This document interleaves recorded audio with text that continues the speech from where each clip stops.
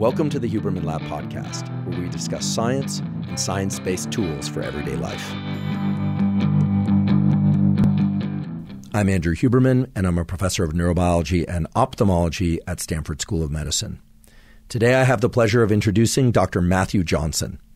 Dr. Johnson is a professor of psychiatry at Johns Hopkins School of Medicine, where he also directs the Center for Psychedelic and Consciousness Research. As many of you know, there's extreme excitement about the use of psychedelics for the treatment of various disorders of the mind. Dr. Johnson's laboratory is among the premier laboratories in the world understanding how these compounds work, how things like psilocybin and LSD and related compounds allow neural circuitry in the brain to be shaped and change such that people can combat diseases like depression or trauma or other disorders of the mind that cause tremendous suffering. Dr. Johnson is also an expert in understanding how different types of drugs impact different types of human behaviors, such as sexual behavior, risk-taking, and crime. Dr. Johnson and his work have also been featured prominently in the popular press, such as articles in the New York Times, in Michael Pollan's book, How to Change Your Mind, and in a feature in 60 Minutes about psychedelics and the new emerging science of psychedelic therapies for treating mental disorders. During the course of today's conversation, Dr. Johnson and I talk about psychedelics at the level of what's called microdosing, whether or not it is useful for the treatment of any mental disorders. We also talk about more typical macrodosing, what those macrodoses entail, and he walks us through what an experiment of a patient taking psychedelics for the treatment of depression looks like in his laboratory from start to finish. The conversation was an absolutely fascinating one for me to partake in. I learned so much about the past, present, and future of psychedelic treatments and compounds. And indeed, I hope to have Dr. Johnson on this podcast again in the not-too-distant future so that we can talk about other compounds that powerfully impact the mind and human behavior and perhaps can also be used to treat various diseases. Before we begin, I'd like to emphasize that this podcast is separate from my teaching and research roles at Stanford. It is, however, part of my desire and effort to bring zero-cost-to-consumer information about science and science-related tools to the general public. In keeping with that theme, I'd like to thank the sponsors of today's podcast. Our first sponsor is Athletic Greens. Athletic Greens is an all-in-one vitamin mineral probiotic drink. I've been taking Athletic Greens since 2012, and so I'm delighted that they're sponsoring the podcast. The reason I started taking Athletic Greens and the reason I still take Athletic Greens once or twice a day, every day, is because it covers my foundational nutritional needs. It has the vitamins I need, the minerals I need, and the probiotics are important to me because there is now so much data about the importance of the so-called gut microbiome, maintaining healthy gut bacteria and the ways in which those gut bacteria impact things like inflammation and keeping inflammation down in the brain and body, as well as supporting things like quality mood, endocrine function, metabolic function, just so many factors. The great thing about Athletic Greens is that it also tastes very good. I mix mine with water, a little bit of lemon juice, and as I mentioned, I drink that once or twice a day. If you'd like to try Athletic Greens, you can go to athleticgreens.com/Huberman, and if you do that, you'll get the Athletic Greens, plus you'll get 5 free travel packs. The travel packs make it very easy to mix up Athletic Greens when you're on the road, in the car, on the plane, etc., and you'll get a year's supply of vitamin D3 K2. There's now a lot of evidence that vitamin D3 and K2 are important for various aspects of metabolic health, cardiac health, and so forth. So once again, that's athleticgreens.com/Huberman to get Athletic Greens, the 5 free travel packs, and your year's supply of vitamin D3 and K2. Today's podcast is also brought to us by Inside Tracker. Inside Tracker is a personalized nutrition platform that analyzes data from your blood and DNA to help you better understand your body and help you reach your health goals. I've long been a believer in getting regular blood work done. And now with the advent of quality DNA tests, you can get a lot of information about your genetics and how that also impacts your immediate and long-term health. The reason I'm such a fan of getting blood work done is that it is really the only way to understand what's going on in your system at a level that can really inform your decisions about your immediate and long-term health. The problem with a lot of blood and DNA tests, however, is that you get numbers back about your hormones and your metabolic factors, et cetera, but you don't know what to do with that information. With Inside Tracker, they have a very easy-to-use dashboard that gives you that information and then gives you some suggestions and directives about things you could change about your nutrition, about your exercise, and other lifestyle factors that can help you move those numbers in the direction that's best for you and for your health. If you'd like to try Inside Tracker, you can go to insidetracker.com/Huberman to get 25% off any of Inside Tracker's plans. Just use the code Huberman at checkout. Today's podcast is also brought to us by Belcampo. Belcampo is a regenerative farm in Northern California that raises organic, grass-fed, and finished certified humane meats.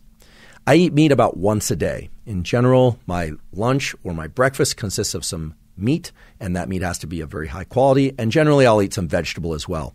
And then I tend to eat pastas and rice and things of that sort later in the day or in the evening in order to facilitate the transition to sleep.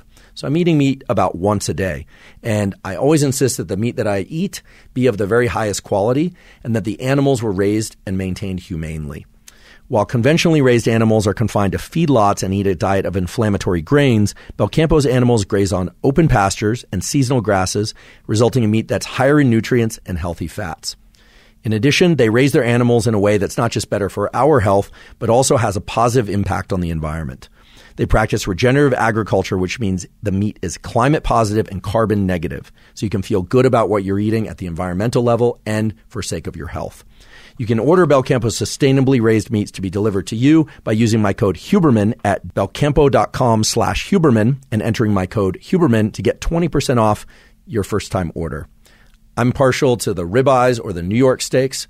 So on one day I might have a ribeye, the next day I might have a New York steak. I also really like the meatballs. I'm a particular fan of the meatballs. So again, that's belcampo.com/Huberman and enter the code Huberman at checkout to get 20% off your order. And now, my conversation with Dr. Matthew Johnson. Well, Matthew, I've been looking forward to this for a long time. I'm a huge fan of your scientific work, and I'm eager to learn from you. So, likewise, big fan and happy to do this with you. Great. Well, thank you. My first question is a very basic one, which is, what is a psychedelic? We hear this term all the time, but what qualifies a substance as a psychedelic? Nomenclature is a real challenge in this area of psychedelics. So starting with the word psychedelic, it just, if you're a pharmacologist, it's not very satisfying because that term really spans different pharmacological classes. In other words, if you're really concerned about receptor effects and the basic effects of a compound, it spans several classes of compounds. But overall, so it's really more of a cultural term, or it does have a relationship to drug effects, but it's at a very high level. So all of the so-called psychedelics across these distinct classes that I can talk more about, the way I put it is they all have the ability to profoundly alter one's sense of reality, and that can mean many things. Part of that is profoundly altering the sense of self. Acutely, so when someone's on the psychedelic. So the different classes that can be, the specific pharmacological classes that can be called a psychedelic are, one, what are called the classic psychedelics. So in the literature, you'll see that term. And hallucinogen and psychedelic have traditionally been used synonymously. I think there was a little of a tendency to stay away from psychedelic because of the baggage, but there's been a return to that in the last several years. But the classic psychedelics or classic hallucinogens are things like LSD, psilocybin, which is in so-called magic mushrooms. It's in over 200 species that we know of so far of mushrooms. Dimethyltryptamine or DMT, which is in dozens and dozens of plants. Mescaline, which is in the peyote cacti and some other cacti like San Pedro. And even amongst these classic psychedelics, there are two structural classes. So that's the chemistry. There's the tryptamine-based compounds like psilocybin and DMT, and then there's the phenethylamine-based compounds. So these are the two basically building blocks that you're starting from, either a tryptamine structure or a phenethylamine structure. But that's just the chemistry. What's more important, or at least to someone like me, are the receptor effects, and then ultimately that's going to have a relationship to the behavioral and subjective effects. So all of these classic psychedelics serve as agonists or partial agonists at the serotonin 2A receptor, so subtype of serotonin receptor. Then you have these other classes of that you compounds that you could call psychedelic. Another big one would be the NMDA antagonist. So this would include ketamine, PCP, and dextromethorphan, something I've done some research with, which folks might recognize from like robo-tripping, guzzling like, cough syrup, which is something kind of like high school kids are known to do when they can't get a hold of real drugs, that type of thing. So a large overlap in the types of subjective effects that you get from those compounds compared to the 2A agonist classic psychedelics. But then you have, and by the way, this description, this framework I'm describing, not everyone will agree. Some people will say, no, psychedelic only means classic psychedelic. So there's different opinions here. But you have, salvinorin A, which is a kappa opioid agonist, which, again... Where does that come from? Salvia divinorum. It's a plant. It became 20 years ago. It sort of popped onto the legal high scene. And there's a long history of this, predating the internet, going back to like the stuff one could order in the back of High Times magazine, and most of this stuff like never worked. Or it's like smoke enough of anything, maybe you get a little bit lightheaded. But this is one of those things that popped around 20 years ago when it quickly got the reputation of like, holy shit, this stuff actually works, and works really strongly. In these smoked extracts, particularly, people have these reality-altering experiences on par with smoked DMT, the classic psychedelic. So often, we did the first blinded controlled human research with salvinorin A. So lots of entity contact, so feeling that you, in the experience of one, is actually interacting with autonomous beings, that type of thing. And then you have another big one I probably should have mentioned even before the salvinorin A, but you have MDMA, which really stands in a class by itself. So it's been called an entactogen. And what does that mean? It means like touching within. It sort of alludes to the idea that it can really put someone in touch with their emotions. It's also been called an empathogen, meaning can afford empathy. But I think entactogen is probably, that's the term that I tend to focus on. And I know I'm not telling you anything you don't know, but for the viewers, the primary mechanism of MDMA is serotonin release, and to a degree, other monoamine release, dopamine, serotonin. And so structurally, that's also in the phenethylamine class, which contains mescaline, the classic psychedelic, but also amphetamine. So just like Adderall is in that phenethylamine class. And so this is another example where chemistry doesn't dictate. I mean, you can tweak a molecule, it might have that same basic structure, but now you've profoundly changed the way it interacts with the receptor. So MDMA does not, exert its actions by, I like to say, by mimicking the baseball entering the glove, the post synaptic receptor side, acting as an agonist. So mimicking the endogenous neurotransmitter serotonin, like the classic psychedelics do.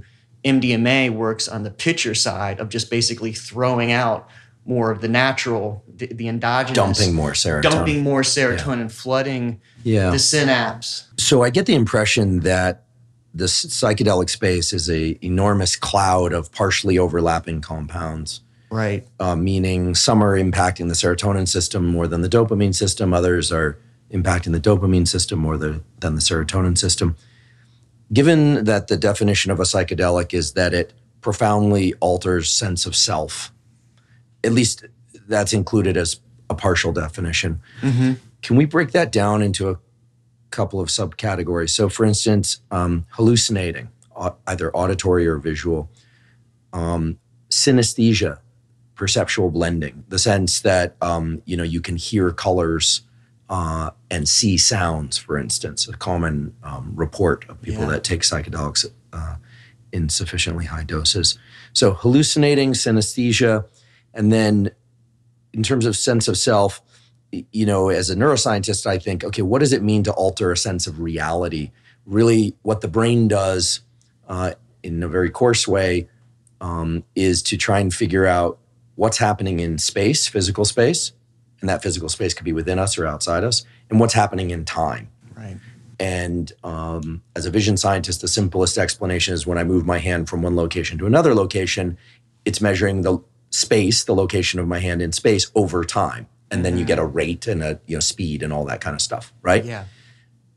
That gets more complicated as you get into the emotional realm.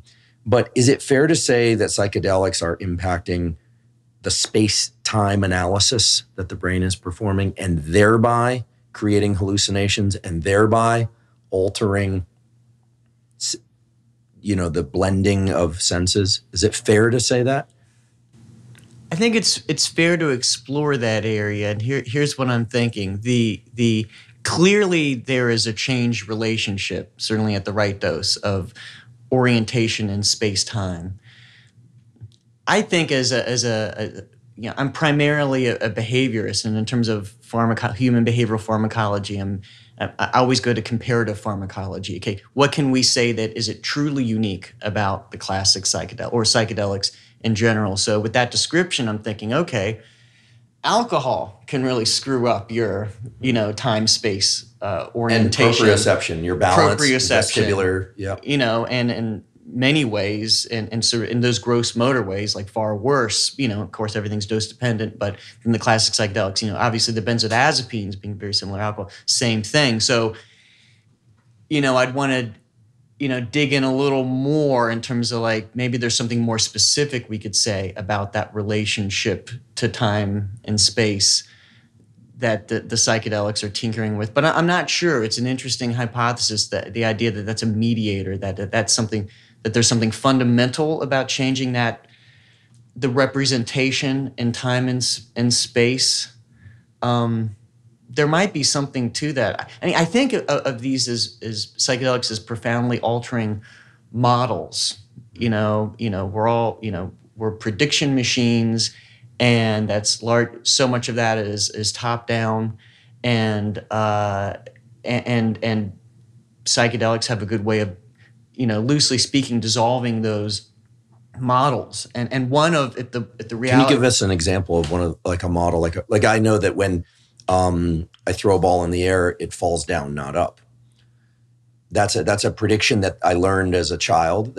I did not come into the world with a brain that knew that relationship between objects and gravity. But one of the first things that a child learns is the relationship between objects and gravity and their trajectories. Yeah. And with a 4-year-old, I mean, I saw that at earlier ages, like that experimentation of like, oh, yeah, that's what happens, Right. So if he were to throw a ball, if your child were to throw a ball and it went up into the sky, that would be absolutely mind-blowing. It would be for an adult too. It'd be a pretty psychedelic experience, probably. Right. And so there's a rule there. You're saying there's a kind of a prediction. There's a rule that underlies a prediction that when that rule is violated, all of a sudden the circuit presumably for that prediction it doesn't have a mind of its own, but somehow it creates a surprise element or a recognition element. And it's not filtered out, and this might sound extreme, but there are these cases. It was overblown in sort of the propaganda of the late 60s, early 70s, but there are credible cases of people, and it's very atypical, of sounds like they really thought they could fly and, jump out of a window. Now, far more people every year fall. I mean, who knows? They fall and die out of, from height because they're drunk, so this is extremely rare. But, there are some like pretty convincing cases. There was one research volunteer in our studies that she looked like she was, in one of our studies, like she was trying to dive through a painting on the wall. She was fine, but reviewing the video, it looked like she really thought that she was going to go through that painting and who knows? Right. So she was the other dimension. Yeah. So they're violating these predictions.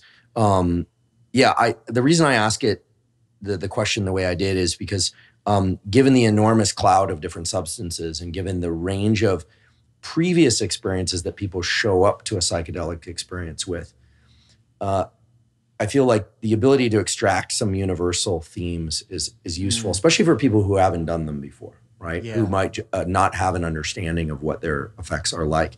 Can we just briefly touch on the serotonin system and the dopamine system? I want to acknowledge that, as you already know, that there are many neuromodulator systems in the body, and the opioid systems, cannabinoid systems, but there's something so profound about the serotonin system and the dopamine system, because the way I define a neuromodulator is it's a modulator. It changes the way that other circuits behave. And essentially it increases the probability that certain circuits will be active and decreases the probability that other circuits will be active in a general sense. So compounds like LSD, lysergic acid diethylamide, and psilocybin, my understanding is that they primarily target the serotonin system. How do they do that at a kind of general level? And why would increasing the activity of a particular serotonin receptor or batch of serotonin receptors lead to these profoundly different experiences that we're calling model challenges, challenging pre-existing models and predictions? I mean, at the end of the day, it's a chemical, and these receptors are scattered around the brain with billions of other receptors. Yeah. What do we think is going on in a general sense? Yeah. And this is really the area of active exploration, and we don't have great answers. We know a good amount about the receptor level pharmacology, some things about post-receptor signaling pathways. In other words, just fitting into the receptor. Clearly, serotonin itself is not psychedelic, or else we'd be tripping, all of us, all the time. Because when I eat a bagel, I get serotonin release, right? I mean, there's and or it's turkey. Very different there's than tryptophan, LSD. right? My understanding of serotonin is that in very broad strokes, that it generally leads to a state of being it pushes the mind and body towards a state of contentment within the immediate experience. Whereas the dopamine system really places us into an external view of what's out there in the world and what's possible. Yeah. Is that Need fair to do say? something. I mean, that's consistent with my understanding. And I'll certainly not in terms of, I don't primarily identify as a neuroscientist. Definitely tell the viewers that we're far more in your domain here than mine. But in terms of how psychedelics and other drugs interface at the neuroscience level. Well, feel free to explain it at the experiential level. Yeah. I mean, it doesn't have, I think there probably are some audience members that are interested in, is it the 5-HT2C? Is it the layer 5 neurons in cortex? Yeah. That conversation we could hold, and that's an interesting conversation. But just in terms of the experience of serotonergic versus dopaminergic drugs, they do seem to create distinct classes of experience. So I think that's the appropriate level for us to discuss them. And in terms of how they, and I'd like to explore the biology a little bit here and tell you sort of what's known and what some of the ideas are. Please. You have this as you know, these are levels of analysis, and it's not which one is going on. It's almost like for the particular question, which level of analysis is most appropriate to? Is it, is a question best addressed by the biology, the chemistry, or the physics? That's how I think of receptor level, post-receptor signaling, downstream effects on other neurotransmitters, and then activation level effects, and then coordination of activation. So you got clearly with the classic psychedelics, the 2A activation. We do know that there are downstream effects in terms of increasing glutamate transmission. So this is likely a commonality why ketamine is very psychedelic in a slightly different way. But do people hallucinate on ketamine? Yes, and it's more dissociative. So someone is more likely to sort of be less behaviorally active. If they have a really high dose, they go into a K-hole. And if they go in a really high dose, like you get in surgery, what it's called, you're a just K-hole? unconscious. Yeah, a K-hole. Not an A-hole, but a K-hole. A K-hole, yeah. It's very different. The K-hole, and ketamine's interesting because people can take kind of bumps and kind of dance on it with the sort of an alcohol level strength of a effect. And that's sort of the classic kind of raving, use of it. But then those folks want to titrate their dose because if they do more of a line, you get up to 75, 100 milligrams. Then you're talking about, if you're on the dance floor, you're on the floor, and your friends are trying to make sure people aren't stepping on you. So that's like Why would somebody want to take a dissociative anesthetic? To me, it's completely mysterious as to why someone will want to dissociate from their body. People claim that these NMDA antagonist psychedelics are extremely insightful, in a very similar way to the experiences with the classic psychedelics. So, and ketamine is now legal for therapeutic use. Right. Spravato, the intranasal form, marketed by Janssen, which is S-ketamine. It's prescription. One of the, it's prescription, and so people are taking in the nasal spray. Yeah. And then are they undergoing talk therapy while they're doing this? Typically not. So this is very interesting, and there's so much work that needs to be done. It's not treated as psychedelic therapy. And by that, psychedelic therapy, I mean, you tell the person they're going to have an altered experience. You tell them to pay attention to that experience, that they might learn something from that experience. And afterwards, you discuss that experience. With Spravato, the model is Spravato is S-ketamine. Okay, it's the spray form of ketamine it's been FDA approved for treatment-resistant depression. But you'll probably feel different. Ignore that. That's a side effect. That's an adverse effect. Just ignore it. We don't think that has anything to do with the way it works.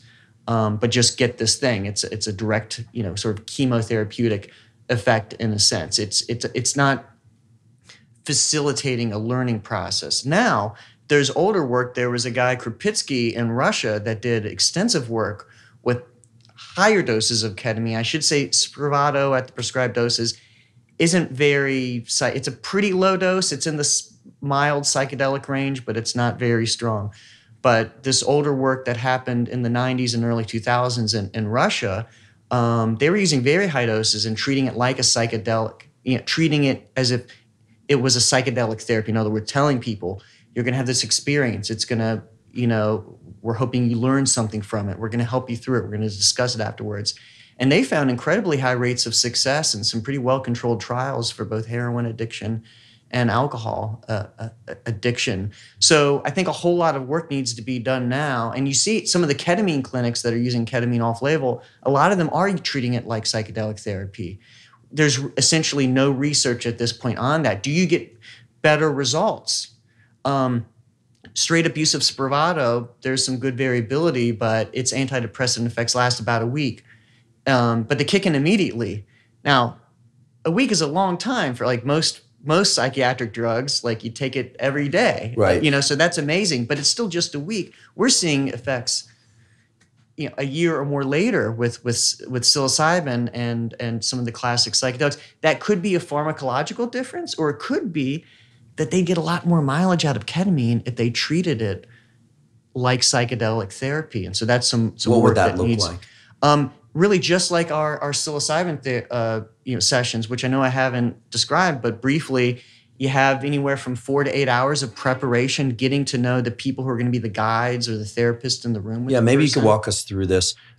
So let's say I were to come to one of your clinical trials, because these are clinical trials, right? Mm-hmm. And at your lab at Hopkins. Yeah. And would I need to be depressed, or could I just be somebody who wanted to explore psychedelics? We've had studies for all of these, okay, and a number of other disorders. So healthy normal studies, the code for not a problem to fix, but we're all here. That's what's amazing about psychedelics, though, because if you administer them under this model and you develop a relationship and give a high dose of psychedelic, you can be a healthy normal without a diagnosable issue. But man, we're all human, and the issues seem to come to the surface. Yeah, but we've done work with smoking cessation, so people trying to quit tobacco and haven't been successful. So a variety of reasons. So maybe I'll just ask some very simple questions that would kind of step us through the process. So let's say I were to sign up for one of these trials and I qualified for one of these trials. I'd show up. You said I would do several hours in advance of getting to know the team that would be present during this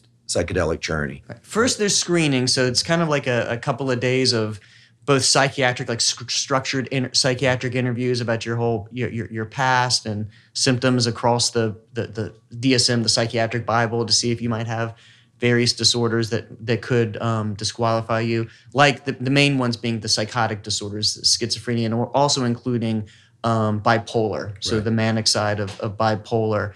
So after that's, and also cardiovascular screening, heart disease. After that screening, then the preparation where you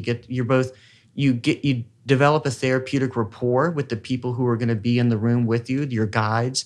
But you're also then didactically sort of explained about what the psychedelic could be like. And that's kind of a laundry list because they're more known by their variability than, it's not like cocaine. Like you're going to feel stimulated. You're going to feel like, you can do it's like, or alcohol. You're probably going to feel more relaxed. It's like, I call them uppers, downers, and all-arounders. And the psychedelics are all-arounders. It's like, yeah, you could have the most beautiful experience of your life or the most terrifying experience of your life. So it's this kind of laundry list of like the things that could happen. So there's no surprises. I think it's so important for people to hear because the all-arounders, you really can't predict how somebody is going to react internally. Right. I want to just briefly touch on something because we left that topic, but it occurred to me that a lot of these effects of psychedelics and how they function, et cetera, is still very mysterious. But then I recalled to mind that how most prescription antidepressants work is also very mysterious. They increase serotonin or dopamine or epinephrine, et cetera, but why they take weeks on end, several weeks to kick in, et cetera, is also mysterious.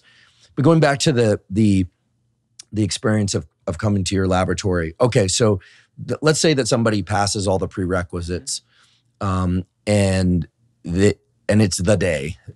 Comes the day that they're going to have this experience. Are they eating mushrooms like you hear about, or are they taking it in capsule form?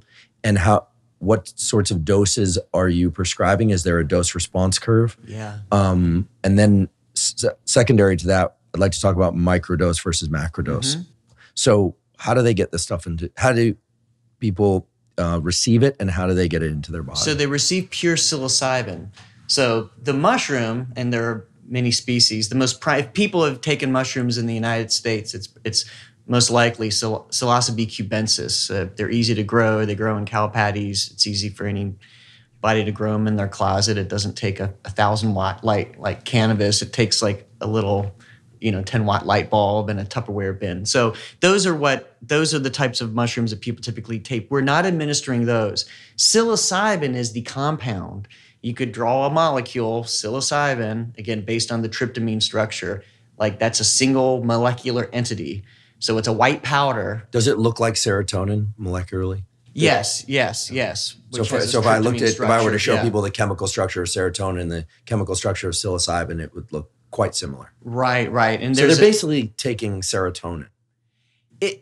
A modified version of serotonin, which makes sense. But then, again, this repeated theme of the chemistry doesn't always neatly line up because, like, mescaline looks more like dopamine than it does like serotonin, but yet at the receptor activation level, the neuropharmacological effect, those are similar. But yeah, I mean, and what it does at the receptor is an alternate. It's hitting the same switch, but then having an alternate response at the receptor level. Yeah. So for people that don't necessarily understand the relationship between what we call ligand, the thing that parks in the receptor, and the receptor is the parking spot. One of the reasons that you can get such a variety of effects from different compounds is, for instance, serotonin might affect a certain pathway at a particular rate, and psilocybin might trigger activation of different components of that pathway at different rates. And so you can get vastly different experiences from two things that look chemically similar. Right. This is also a good reason why people shouldn't just assume that they can cowboy their own chemistry, right? That what you see on paper and what you can mix up in a vial is often vastly different than what you predict. Right. And there's a dose effect curve that's really interesting. Some of our early work with psilocybin in healthy normals looked at a true placebo plus 4 active doses, 5, 10, 20, and 30 milligrams of psilocybin. Body weight adjusted, so those milligrams per 70 kilograms of body weight. We've recently published a paper in our newer trials where we're dropping the body weight adjustment because going across hundreds of volunteers, we've kind of figured out that you don't need to be adjusting by body weight. Interesting. So, yeah. Well, brain size doesn't vary that much between individuals. Yeah. And, at the end, this is a brain effect, mostly. Probably body as well. Okay, so the person ingests the powder in or a little capsule. Pill. Okay. Yeah, and it And how doesn't long take is it? 30 milligrams is a small. You could fit it into a tiny little capsule. Mm-hmm. And it'll take about a half hour, anywhere from 15 minutes to an hour to kick in. And you On said the average, dose about a half. range was? Most of our studies are looking at where we want a psychedelic effect are in the 20 to 30 milligram range. Again, because we have adjusted by body weight and the average American is over 70 kilograms, about 150 pounds. People, and in fact, have gotten more like 40, 45 in a lot of cases. But it's still a small pill. The session day itself is not full of, for most of our studies, is not full of tasks. We really want to look at the therapeutic response. Obviously, if it's a therapeutic study, we want it to be a meaningful experience. And research has found, not surprisingly, that you get a less meaningful experience when you're in an fMRI or when you're doing a lot of cognitive tasks. We've done some research on of that type for sure, and plenty of colleagues have. But when you're in a therapeutic study, or if you're trying to understand the therapeutic effects, you have to recognize there's this trade-off of what you can do. So our typical therapeutic model, which again isn't just limited necessarily to the therapeutic studies where we're trying to treat a specific disorder, is to have that preparation so the person feels very comfortable with their guides. Ultimately,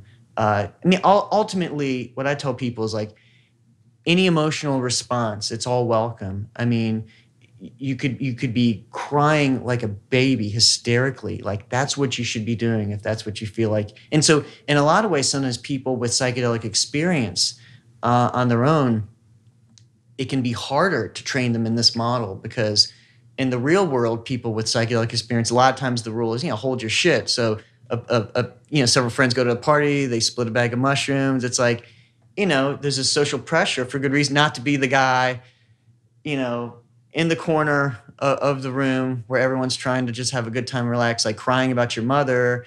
Your other friends they're having an experience too, and you're being a drama king and blah, blah, blah.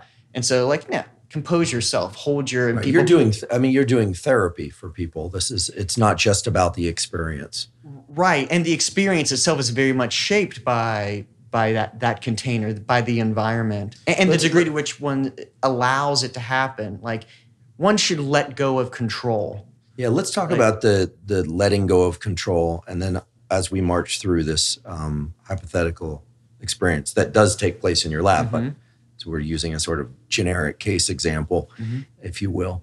The letting go of control is an interesting feature, actually, because one of the common themes of good psychoanalysis or psychotherapy of any kind is that there's a trust built between the patient and the analyst, and that relationship becomes a template for trust more generally and trust in oneself. It's actually the end goal of good psychoanalysis is that the patient actually, one of the end goals is that they develop an empathy for themselves, which almost sounds like an oxymoron, but if you spend a little time with that statement, it actually pans out.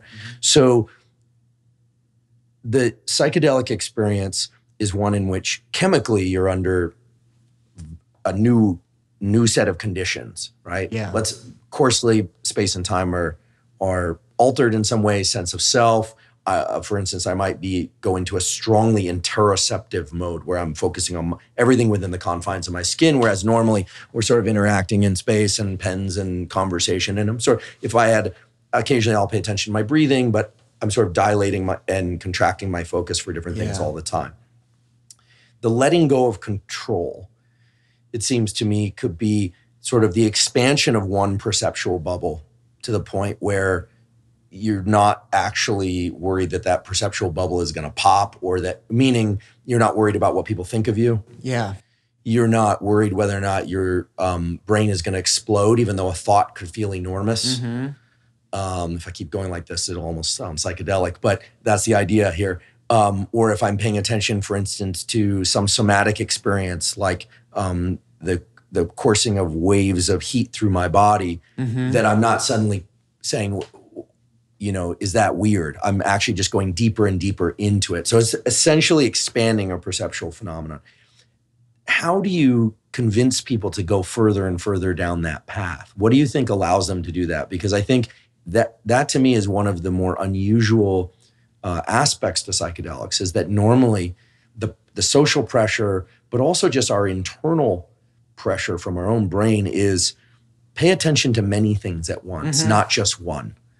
Especially these days? Yeah, exactly. multitask. Right. Yeah, multitask, and the more that we focus on one thing, the more bizarre that thing actually can appear to us, right? Right. I mean, even if it's the tip of your finger and you're not taking any psychedelics, you spend long enough looking at the tip of your finger, you will notice some very weird things, right? I think of that as the classic psychedelic effect, or one classic effect, and one I've used many times of this example of why people shouldn't necessarily,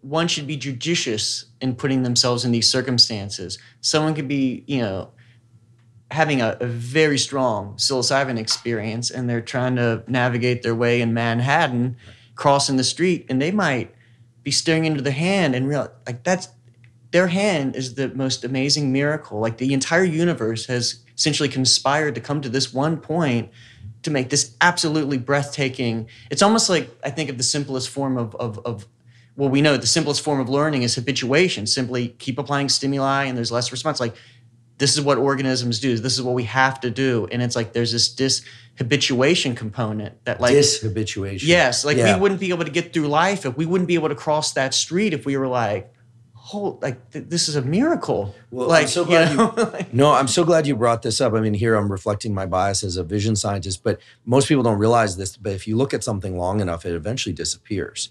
It doesn't actually disappear, but perceptually it disappears. You have these little microsaccades that ensure that it doesn't. Right. But most of us don't look at any one thing for very long. Right. The brain's default is to perceptually jump around like crazy with the visual system, with the auditory system. We all, ADD, people talk about ADD a lot, is sort of baked into our underlying networks at some level. And then we can force attention. But it sounds like on psychedelics, one of the primary goals therapeutically is to really drill into one of these perceptual bubbles and expand that bubble. And the safety, it seems, is the safety. It's sort of like a permission to do that without worrying that something's going to happen. Right, because I've had people there on the couch. I remember one lady said, this is probably 13, 14 years ago, said, "Matt, tell me again, I can't die. Like, I feel like my heart is going to rip through my chest." I mean, she was feeling her, and I should say, typically cardiovascular response is modest. The pulse and blood pressure go up somewhat. It can be dangerous for people if they're at severe heart risk, and we do. Are you monitoring this the whole time? We do. Yeah, we so do they're monitor plugged it. into a variety of devices. Yeah, so every half hour or so, we take their on protocol and we, space it out a little further into the time course. But we take their blood pressure and their pulse, and if it goes over a certain level, we have a protocol. And we've had to do this only a few times, but the physician comes in, gives them a little nitroglycerin under the tongue, and knocks the blood pressure down a little bit. Doesn't affect the experience. So we have it all in place, even though they'd probably be fine out of an abundance of caution. Sure. But someone can feel that, my God, I'm going to die. Like, I have never felt my heart beat like this before. And like, the experience of the breath can be just, absolutely fantastic. And this sort of, and the breath is obviously interesting because it's this automatic, control, but it can also be voluntary. So people can get into a sense of like, my God, what if I it sounds silly, like a stoner movie. What if I forget to breathe? Exactly. Yeah. But that can be so compelling. And so one of the reasons, to get back to one of your questions, it's like, what do we do to kind of allow them to go further into these bubbles? It's like, one is wearing the eye shades. We don't call them blindfolds because that has a negative connotation, like being kidnapped. Well, and they're probably seeing a lot in there anyway, so blind isn't the appropriate word. Right. I've never thought of it. These should be like inner sight shades. But when you close the eyes, the levels of activity in the retina actually are maintained. It's just spontaneous activity. And it seems, and I'd be curious about your thoughts on this. I mean, but the way I describe it is that the mind's eye, this kind of loose term we use, can be on rocket boosters. So a lot of times, for some people, like a compound like psilocybin, for some people, there's no perceptual effect. Like if they're looking at this room, it would pretty much look the same. Sometimes folks say, yeah, things seem a little bit brighter. Now, some people will say, oh my God, there's waves, that wall is waving and these curtains are, on these compounds, people don't typically see pink elephants. You do actually get that in another class. I didn't mention the anticholinergics, sort of like atropine and scopolamine, those drugs. Those are the true hallucinations where you thought you were having a conversation with someone who was never there. We will definitely get to those. But the reason I kind of cringe and say, oh my, when you talked about those is that knowing a little bit about the pharmacology of acetylcholine, the idea of manipulating that system to me sounds very uncomfortable because like the whole idea of witches and flying, there was a whole history there, hundreds of years ago, so-called witches taking these agents and then thinking they were flying around on broomsticks and things of that sort. And there's a lot of mythology around the broomsticks. It's complicated, but that sounds very unpleasant. One thing I about the serotonergic, let's just with psilocybin, so there's an expansion of a particular fairly narrow percept. It could be sound, could be an emotion, could be sadness, could be a historical event or a fear of the future. And you've mentioned before that there's something to be learned in that experience. Yeah. There's something about going into that experience in an undeterred way that allows somebody to bring something back into more standard reality. Yeah. Given the huge variety of experiences that people have on psychedelics, given the huge variety of humans that are out there, but what are now very clear therapeutic effects in the realm of depression, what do you think is the value of going into this fairly restricted perceptual bubble, what we are calling letting go or giving up control? Because if the experiences are many, but the value of what one exports from that experience is kind of similar across individuals, that raises all sorts of interesting questions. And this is not a philosophy discussion. We're talking about biology and psychology here. Yeah. So let's say I decide I'm going to focus on the tip of my pen. I mean, in a psychedelic state, I could fall in love with this pen. I do happen to like these Pilot V5s and V7s very much, but I could feel real love for the pen. Yeah. Right. That's not an unreasonable thing to expect in a psychedelic journey. Right. And in the context of your laboratory model, which I think is a great one, that experience would be just as valid as me going into the experience of some of the deep friction that I might have with a family member over my entire lifespan. Yeah. And yet the export from those two very vastly different experiences is one of feeling a better relationship to the world and to oneself. Right. So what does this tell us how about? Can the pen and the processing your childhood trauma both lead to? Right. Yeah. So what does this, I mean, at that level, it raises this question like, first of all, how, why? I mean, or just what are your thoughts on that? So this is definitely in the terrain we're figuring out, so the educated speculation is the best I can provide. But I think the best, I think the common denominator are persisting changes in self-representation.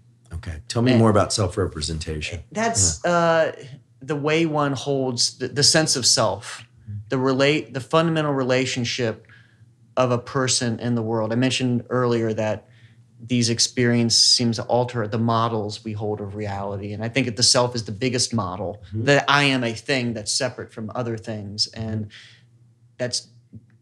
I am defined by I have a certain personality, and I'm a smoker that's having a hard time quitting, or I'm a depressed person that, views myself as a failure, and all of these things. Those are models too. And I think that change in self-representation may be an endpoint for these different experiences. I mean, maybe the falling in love with the pen, the whole idea that you're, especially in contemplation afterwards, and obviously I'm speculating here, but the whole idea that you could have such a deep connection with this obviously random aspect of the universe could potentially lead to this transformed understanding of the self, and like the pen may be a proxy for the miracle of reality in a way that relies nothing on no supernatural thinking. You could be a hard atheist and take this, ultimately, oh my God, like that, just like the pen, this is, this is amazing, the fact that we exist. And so there could be an extrapolation chair. And you use the pen, but I think it sounds so similar to Aldous Huxley's classic description in The Doors of Perception of the chair and the drapes. Like he took 500 milligrams of mescaline. He was just like, is that a high dose of mescaline? Yeah. And that's that's a heroic dose for sure. And he's just going off on the chairiness of the chair. Like this chair is exuding the quality of being a chair. Mm-hmm. So this is this expansion of the perceptual bubble, a narrow percept that then grows within the confines of that narrow percept. Yeah.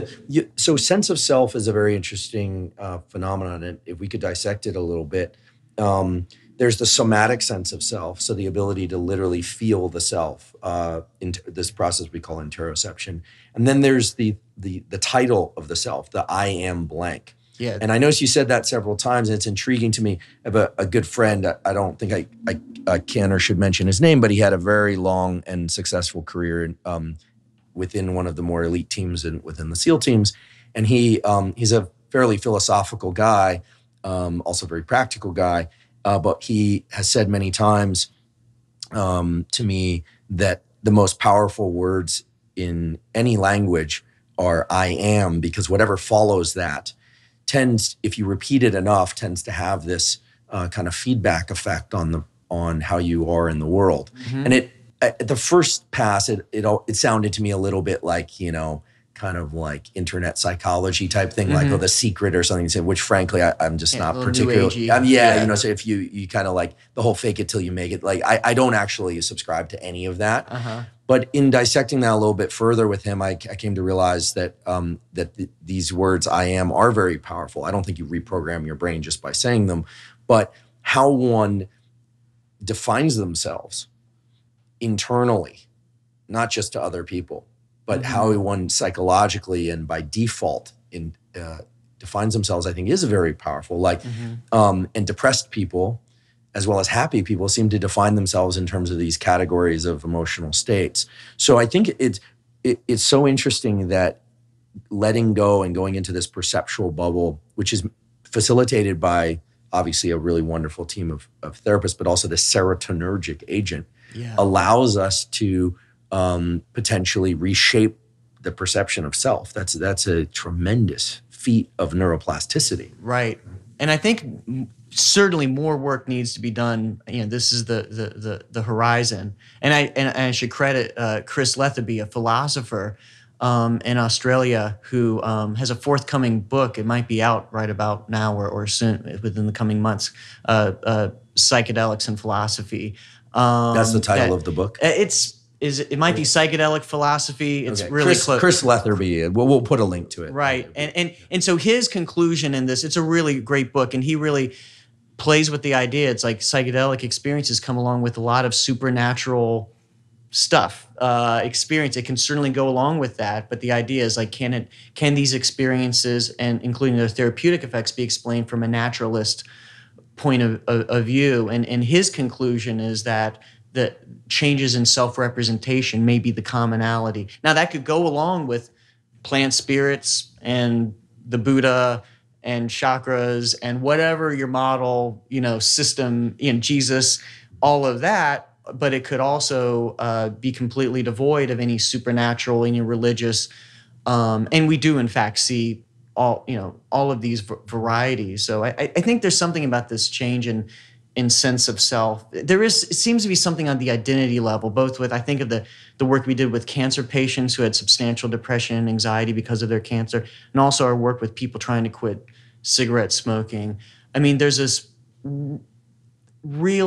there seems to be, when it really works, this change in how people view themselves, like with smoking, like really stepping out of this model of like, I'm a smoker, it's tough to quit smoking cigarettes, I can't do it, I failed a bunch of times.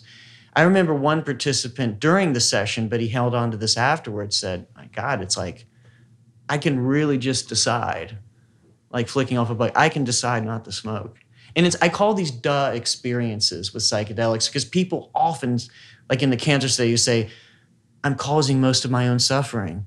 Like I can follow my appointments, I can do everything, but I can still plan for the vacation. I'm not getting outside, in the sunshine. I'm not playing with my grandkids. I'm choosing to do that. And it's like they told themselves that before, and the smoker has told themselves a million times, I can choose. And so it sounds, when it comes out of their mouths, and folks will say this is part of the ineffability of a psychedelic experience. Folks say, I know this sounds like bullshit, and this sounds like, but my God, I could just decide. Like they're feeling this gravity of agency, and which I think is interesting because regardless of the debates on the reality of free will, I think the philosophy of that, whether it's ultimately free will, like pure agency, if that exists, which I'm skeptical of, or just the idea that clearly we have a sense of agency. There's something there, whether it's the sense of agency even, that is the human being has. And that seems to be at times fundamentally like supercharged from a psychedelic experience. This idea, like, I'm just going to make a decision. Like normally, like you tell a depressed person, like, don't think of yourself that way. You're not a failure. Look at all that. It's just, yeah, it's right. Like, but you can actually, in one of these states, have an experience where you realize, like, my God, just like using MDMA to treat PTSD, and we're going to be starting work with psilocybin to treat PTSD, someone could really reprocess their trauma in a way that like has lasting effects. And clearly there's probably something, reconsolidation of those memories. They are altered, very consistent with our understanding of the way memory works. So the whole idea people can actually, in a few hours, have such a profound experience that they decide to make these changes in who they are, and it sticks. Mm-hmm. There seems to be something like that. And that's profound. I mean, I think a few moments ago I made some semi-disparaging statements about things like The Secret and affirmations. And the reason I do that with a nod to the fact that the people who are putting those ideas forward are well-intentioned people is that the neural networks of the brain put language last. We tell stories, and stories are very powerful. But I think one of the most cruel aspects of the whole self-help literature and popular psychology is this idea that everything you say, your brain and body hear it. That's actually a very unkind or even cruel thing for people who are depressed or anxious to hear, because if they hear that and believe that, and I want to be clear, I don't think it's true, that they think that it's very hard to control thoughts. It's very hard to control thoughts. So if somebody says, I can't, and then somebody says, well, no, every time you say you can't, your brain hears that and it reinforces it. That's a treacherous place to live. And language is powerful, but neural networks, the brain, and the networks that underlie emotionality and perception and sense of self, they don't change in response to language. They change in response to experience. Yeah.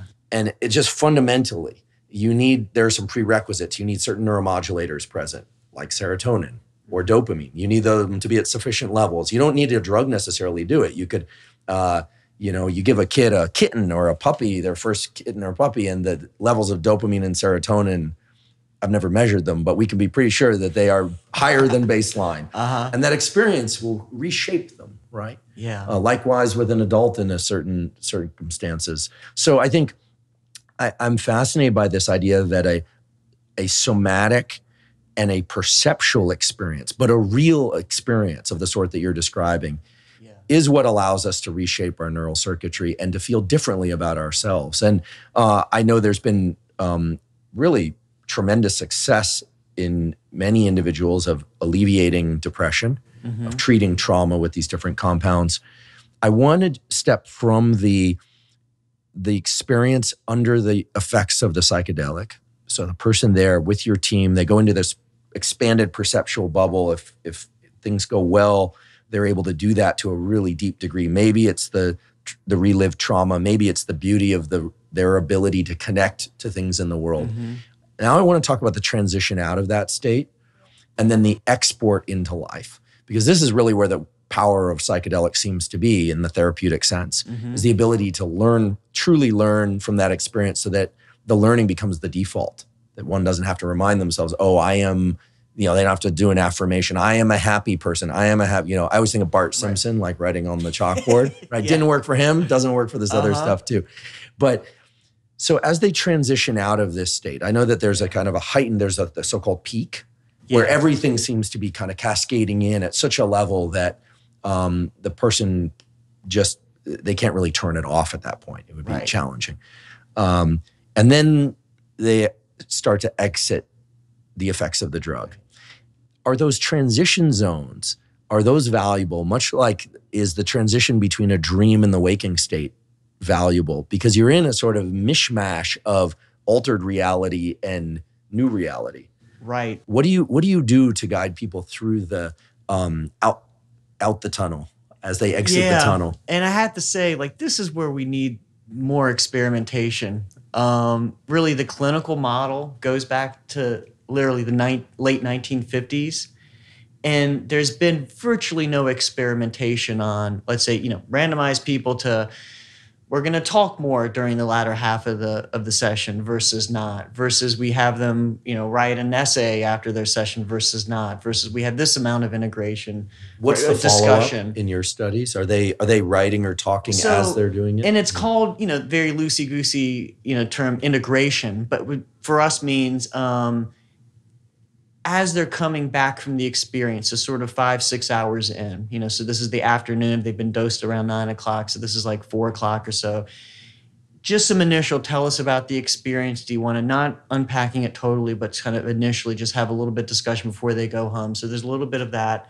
But then that night, their homework is to write something. So it could be, a few bullet points. It could be, 20 pages, and we get everything, in that range.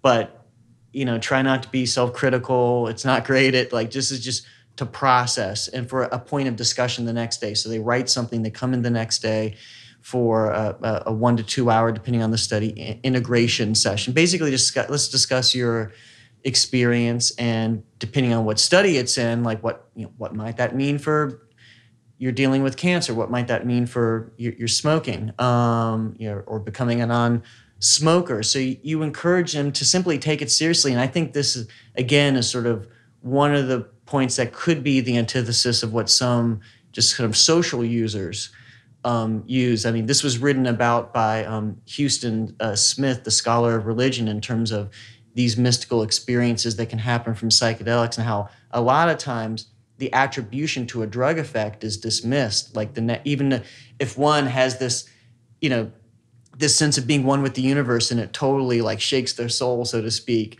but the next day their friends are like, oh, dude, you were screwed up. Too much acid for you. Woo! Man, next time you needed to have a few more beers to bring that down. This sort of social, reinforcement for dismissing the experience. Oh God, you were talking out of your head, man. Even if it's, good natured, but it's this dismissal. It's not what you want to do, is tell me more about that. You were crying at one point, and talking about your mom. Let's talk about that. What was that like? Do you remember that? Are you doing that follow-up, or they're encouraged to do that in their own life with the various people in their life? Both. So we do that explicitly in the follow-up, where we have these discussions. And depending on what the situation is, you might encourage the person to kind of follow up. It's really the basics of it is supportive therapy. It's non-structured. It's use all the reflective listening and the sort of the humanistic psychology thing. Unconditional positive regard for the person. But I think if someone feels inclined to apologize to their sibling about something, it's go ahead and call them up. When it's something big like a relationship change, I'd be like, sit on that 2 weeks. Don't end any relationship. Don't quit your job. Don't make any big. Do you also tell them not to start any relationships? I don't remember that ever coming up. Interesting. I'm not joking. I was just wondering, but yeah. It makes sense why you like if they're dating and they're thinking like, I might be time to take it to the next level. Should I ask this girl to marry me? If it did come up, I would say there too. Why don't you sit on that a week or two? Yeah, don't get a and puppy. Let your sober mind. Don't get a puppy. Certainly don't get 4 puppies until you're. I have a question about flashbacks. One of the kind of things you hear is flashbacks, and that that people get flashbacks, and if so, what is the basis of flashbacks? The on the street lore about this is that somehow some of the compound gets stored in body fat tissues and then released later. Is that complete nonsense? No evidence for that, so probably complete nonsense. Flashbacks are nonsense, or the storage in body fat is complete nonsense? The storage in body fat. So to answer whether flashbacks are complete nonsense, we have to define it. So I really think these are multiple constructs that are going. It's not the same thing that fall under that term. There is a phenomenon that appears real that's called hallucinogen persisting perceptual disorder. It's in the DSM.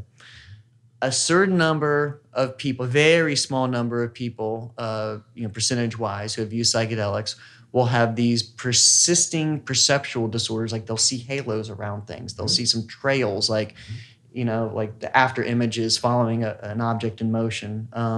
They'll see distortions in color, and it'll be like anything else that's a disorder in the DSM. It has to be clinically distressing, and it has to be persisting over some number of months. And so very rare, very mysterious. Some of the keys to that are, amazingly, it's never been seen in the thousands of participants, either from the older era, from the late 50s to the early 70s, people in psychedelic studies with LSD, psilocybin, mescaline, and it's never been seen in the modern era, again, now with thousands of participants at a number of centers like ours throughout the world. So it seems to be something that is, for some reason, happening in illicit use. So that brings in, okay, is there polypharmacology, right. Because you're drinking during it. Did you take what you thought you took? Yeah, what's the dose? What's the purity? But then also what I think is actually even more so than that, what's likely going on is some sort of very rare neurological susceptibility. There is one paper that is a case series of individuals reporting these symptoms, and they didn't limit it to just people who had hallucinogen history. And the amazing thing about this is that a number of people seem to have straight up HPPD diagnosis. What is HPPD? Hallucinogen persisting perceptual disorder, who have never taken a psychedelic. So it's often prompted by alcohol, benzodiazepines, cannabis, even tobacco. Mm-hmm. And I believe in one individual, no lifetime history of any, it wasn't preceded by any of those, substance uses. So I think of it like the precipitation exacerbation of psychotic disorders. It seems pretty clear through observation that some people with either predisposition or active psychotic disease, that this can destabilize them. Psychedelic, the same way that a life experience can destabilize those person more easily. I think of it like that there's probably some pretty rare neurological susceptibility. We have tended, this goes back to the 80s, clinical practice, it ended up in the DSM focused on hallucinogen because I relate it to the psychology of xenophobia. It's always the weird other thing that gets the attribution. You don't attribute to the thing like, oh yeah, did you smoke cigarettes? Did you drink? It's like, well, yeah, but I see lots of people drinking and not ending up with this. Like you take a crazy drug and you can get people to believe all sorts of crazy stuff. The biggest example of that is the cathinone derivatives, so-called bath salts. And if you remember several years back, what the was guy the deal in with Florida that ate the other guy's face. There was a homeless guy that literally ate part of someone's face off. It's while one of the person was alive. While the person was alive. And all it took was one sheriff's deputy to say, well, I don't know, but I bet it was some of that bath salt stuff that's been going on. The only thing... What was it? The only thing in his system... Maybe we could set the record straight for people. What was this? Why would he say bath salts? And was it bath salts? It wasn't. And so the only thing in his tox was cannabis, which we all know typically people don't eat people's faces off after they get stuck. Makes you hungrier, but not that hungry. Yeah, right. Yeah. Right. So it's just an example of the xenophobia. Like today, if you get on Google Images and look up, bath salts, one of the most common, images you'll see is this poor guy's face being eaten off. So we're just so ready to latch on, just like the people of another culture that we don't know about. It's very easy to assign attribution to a class that you're very unfamiliar with. So I think the psychedelics got that attribution with this very rare neurological susceptibility, the way that alcohol didn't. So I think it's not specific to psychedelics, but we don't really know. We look at it in our research, have never seen an example of it. But flashbacks can mean a number of other things. I think the most common thing people experience is what we call state-dependent learning. It's returning yourself to a similar context can bring back the same thoughts and emotions as the experience. So, someone used mushrooms a week ago. Now they do something like they smoke some cannabis, or they take a warm bath, or they're simply like relaxed. And it seems to come out of the blue, and all of a sudden or they follow a thought trail that reminds them of and they find themselves in that same experience again. I think that's more state-dependent learning. It's not the distressing component that is in, and it's typically not perceptual. And then another class are just sort of perceptual anomalies within a day or two following the experience, which is not HPPD. Most people have joke that this is a free trip. Like you might see a few trails or halos the day afterwards. It doesn't last longer than that. And it doesn't screw you up. It's kind of fun. Like, oh yeah, I'm still seeing some trip. Most people will say. So it could mean any of those things. So flashback is, confusing. Interesting. No, I appreciate you clarifying that. I mean, one very common misconception about neuroplasticity is that it's an event. And it's not an event. It's a process. And we have no understanding of the duration of that process. However, the experience of any drug or any life experience, right, even if it's a trauma or a wonderful experience or a psychedelic experience, doesn't matter, sets in motion a series of dominoes that fall. And it's the falling of those dominoes that we call neuroplasticity. I mean, the reshaping of neural circuits could take years. We don't know. It's the trigger, and then there's the actual change. And so I think that some of what you described could be literally the reordering of circuitry that in some individuals might extend longer than others.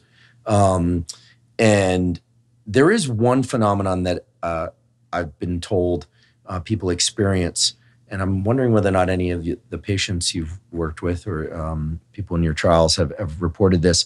I've never done ayahuasca, which I'm assuming has some overlap with the serotonin system, probably hits a variety of systems. So it's DMT, the DMT the active, system. Right. It's orally active. That's right. MAO inhibitors that allow the DMT to be orally. Right. Mm-hmm. I should have recalled that. Absolutely. Well, I've never done it, but a number of people I know that have done ayahuasca, as well as people I know who have done MDMA, report an increased sense of what is sometimes called ASMR, these autonomic sensory meridian reflexes, which is, and it's interesting, a lot of people have these naturally and they hide these. It's actually something that many people keep hidden to themselves. I'll just ask you if you can do it. So some people are able to pass a shiver down their spine or up their spine consciously. Like you can kind of, I'm able to actually pass a shiver up my spine. I actually learned how to do this when I was a kid on a hot day. I was standing on a field in sports camp and I was like, it's really hot here. And I could actually create like a cooling, cooled perception. Yeah. Some people, I told someone this once, and then this led to a discussion of, I can do it, but I always hid that from people because it's actually somewhat pleasurable. And this is a well-known phenomenon, ASMR. And some people I know who have taken MDMA therapeutically or ayahuasca will report that they feel great relief from this. They can generate these autonomic reflexes through their body more readily. Probably, I'm guessing, because they were able to tune into a kind of deeper sense of somatic self. Now, on the internet, ASMR, if you look it up, it's a little bit like the bath salt thing, but in the other direction. Like there were people that pay, let's just say there are accounts on YouTube that have many, many millions of viewers of people that will whisper to them about Like, for instance, there's people that will go listen to, it seems to be women in particular, whispering about like car mechanics or something, or scratching. So there certain sounds will do this, whispering, tapping, finger tapping, and people experience immense pleasure from it. It's not really sexual pleasure, but it's this kind of deep core of the body. It's the autonomic nervous system down the core Probably of the what spine. a certain number of people would call kundalini, which is another one scientifically. That's right. And people who do long duration kundalini breathing sessions, many of them will report later feeling as if their perception of self is outside of their head. That they're literally walking. It's very uncomfortable for them. That they feel like they're walking around with their sense of self extended beyond the body. And this is a clinically described neurologic phenomenon. Have any studies been done? I would imagine that person might actually would they duck? Oh, what? That would be an interesting. That would be the kind of thing my lab would want to get into. That's right. Their body could clear, but their projection wouldn't. The sense of self. I mean, there's a well-known phenomenon. It's very in a few individuals, very sad, where people actually avidly seek out amputation of their limbs because their limbs they feel don't belong to their body. Oh yeah. This is a very sad and fortunately very rare, but also very sad condition. Anyway, I think that the core of this conversation that we're drilling into is this notion of reordering the self. And it's a relief to me to know that flashbacks are not something that is kind of forgive the term, baked in to the psychedelic experience. And I suppose that's a good segue to ask about other sorts of drugs. Having said baked in, the temptation is to go to marijuana or cannabis. But if we could, I'd like to just ask about some of the more dopaminergic compounds, in particular MDMA. Yeah. My understanding is that MDMA is a purely synthetic compound, that you're not going to find MDMA in nature. So far. DMT was first synthesized in the lab, and then we thought it didn't exist in nature, and then Richard Schultes found it everywhere in South America. So who knows, a plant out there might be making MDMA, but as far as we know now, no. Right, and we'll talk about DMT and its sources within the body, but MDMA could exist elsewhere, but has been synthesized, and my understanding is that MDMA leads to very robust increases in both dopamine and serotonin simultaneously, which from a neural networks perspective is a very unusual situation, right? Normally, because dopamine puts us in this exteroceptive, looking outside ourselves, seeking things in the world beyond the skin, our own skin, and serotonin tends to focus us inward. Those are almost mutually exclusive kind of neurochemical states, although they're always at different levels. So why would it be that having this increased dopamine and increased serotonin would provide an experience that is beneficial? And how do you, to the extent that you can describe it, how do you think that experience differs from the sorts of experiences that people have on psilocybin or more serotonergic agents, just broadly speaking? Yeah. In terms of that balance, in terms of the effects generally on serotonin and dopamine, I can only, speculate, is that dopaminergic component necessary for, let's say, we know that the amygdala is less reactive during, under acute effects, and that may play a role in, there's less sort of control from the amygdala in terms of one's experience of memory. So it may be part of this sort of reprocessing, this reconsolidation of these memories in a different way, where the amygdala is not going crazy, saying freak out, fight or flight. Well, and I should have said, it seems like MDMA is being used clinically anyway, mainly for trauma, not just for depression. Sorry. Although part of that we really don't know. It may be that MDMA is great for depression and some of these other, and it may be that, and I'm going to be looking at this soon, that psilocybin is great for treating PTSD. A lot of underground therapists say that, underground psychedelic therapists. So we don't really know yet. What do you mean by underground? Because they're people doing illegal, but more like, a professional therapist would. It's just illegal. And this is a kind of a growing thing. So we don't really know which it speculating, but it may be that MDMA for a broader number of people is better for trauma because the chances of having an extremely challenging experience, what I call the bad trip, like really freaking out, is much lower with MDMA. People can have bad trips, but they're of a different nature. Well, it's not sort of like freaking out because all of reality is sort of shattering, and it's less of this. It can take so many forms with the classic psychedelics, but like typically you'll hear something like, I didn't know it was going to be like this, no matter how hard you tried to prepare them, that like this is like, get me off this. You're talking about LSD or psilocybin. LSD, psilocybin, ayahuasca. Yeah. And just this sense of like, I'm going insane. This is so far beyond anything I've ever experienced, and it's scaring the shit out of me. I don't have a toehold on anything, even that I exist as an entity. And that can be really, I think, frankly, experientially, that's kind of the gateway to both the transcendental mystical experiences, the sense of unity with all things, which we know our data suggests is related to long-term positive outcomes. Wait, I want to make sure I understand. So you're saying the bad trip can be related to the transcendental experience? Right. I think those are both speculating, but you have to pass through this sort of like, reality shattering, including your sense of self. And one can handle that in one of two ways. You can either completely surrender to it, or you can try to hang on. And if you try to hang on, it's going to be more like a bad trip. So again, I wish there was more, and hopefully there will be more experimentation. There's a lot going on here in the black box in terms of the operant behavior of how you are, within yourself, choosing to handle, like letting go, and eventually we'll be able to see this in real time with brain imaging.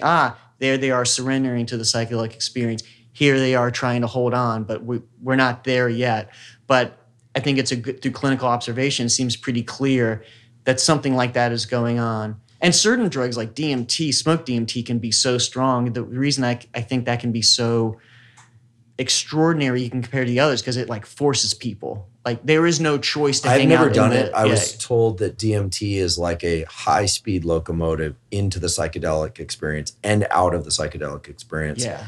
And there's no ability to hold on to the self while you're in the kind of peak phase. Is that correct? A lot of people say that, but Terence McKenna, who's kind of the classic bard on DMT effects, he would say the sense of self was intact, but everything else, the sensorium and what you navigated, what you oriented towards, everything else changed basically.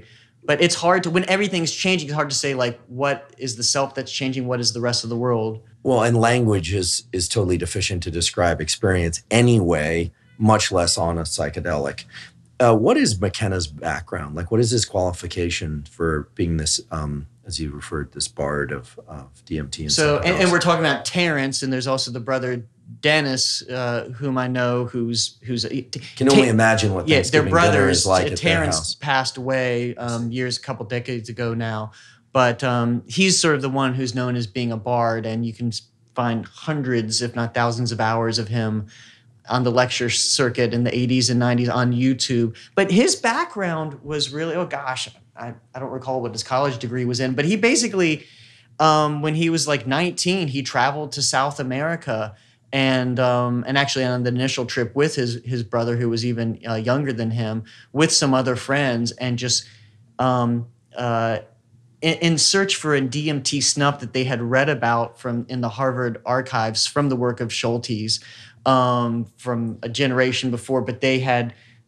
discovered all of these mushrooms growing that down there, the psilocybin mushrooms, what they recognized, and just took a lot of mushrooms and talked about it. And Terence was basically a very intelligent, very well-read in literature and culture person he was sort of the next generation's Tim Leary, someone who could really get a little closer to the magnitude of what the psychedelic experience was like for people. And he served, like Leary, somewhat of an advocate. I mean, he would tell people, folks, you could see, the equivalent of a UFO landing on the White House lawn. Like, it's right there.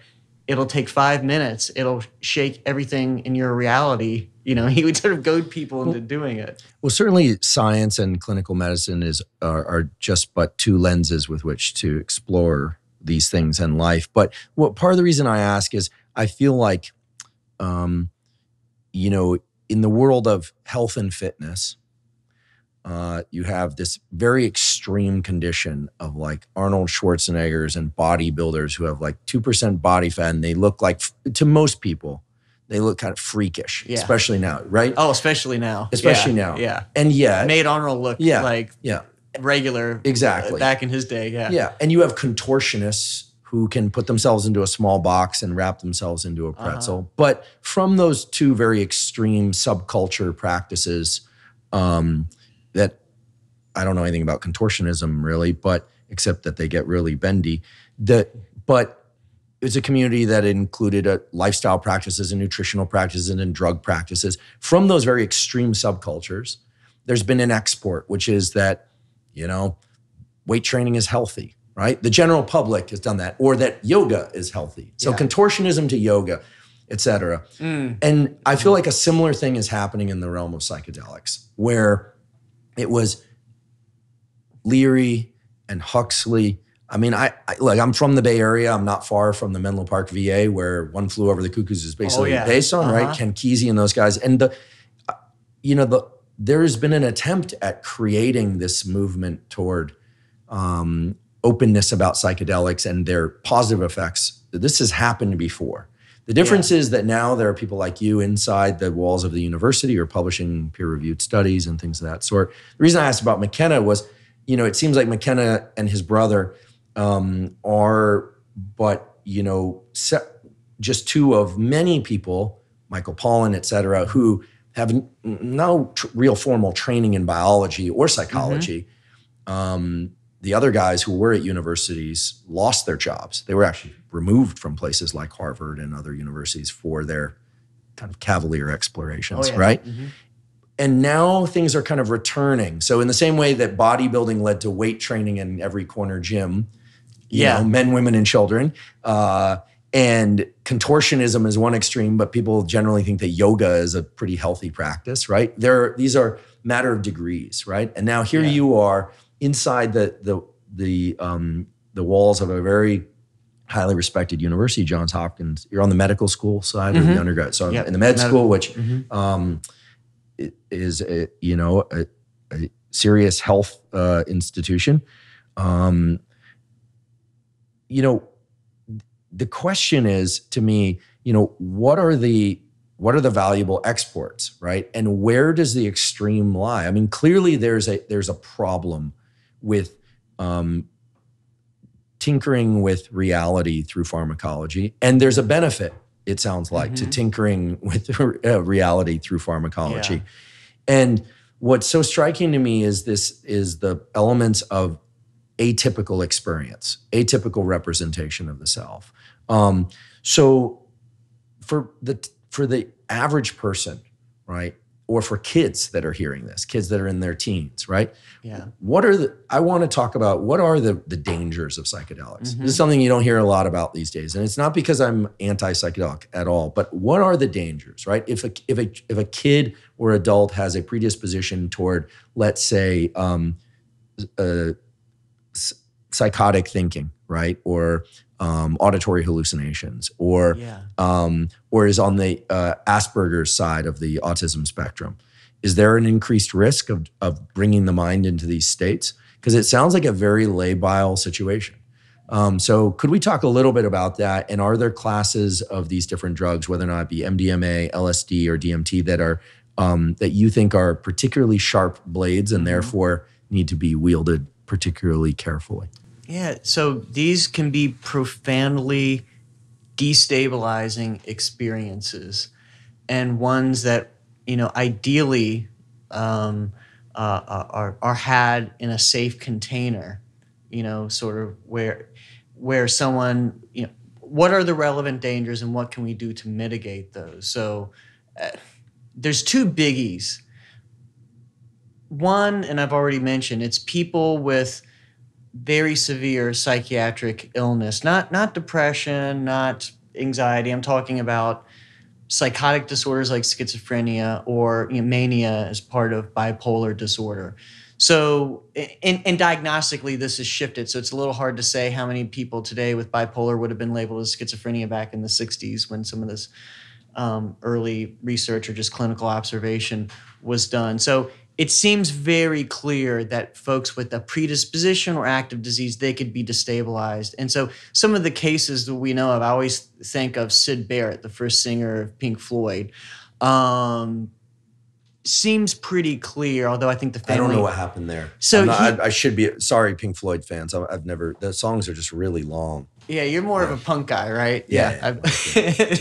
So I've got my foot in a lot of worlds, definitely in part in the Floyd world, but he basically went crazy early on. It seemed, I don't think his family ever admitted it, but he developed schizophrenia, classic pattern, and he was doing a lot of LSD, but like a lot of these cases, it looked like he was showing all of the signs of some hints of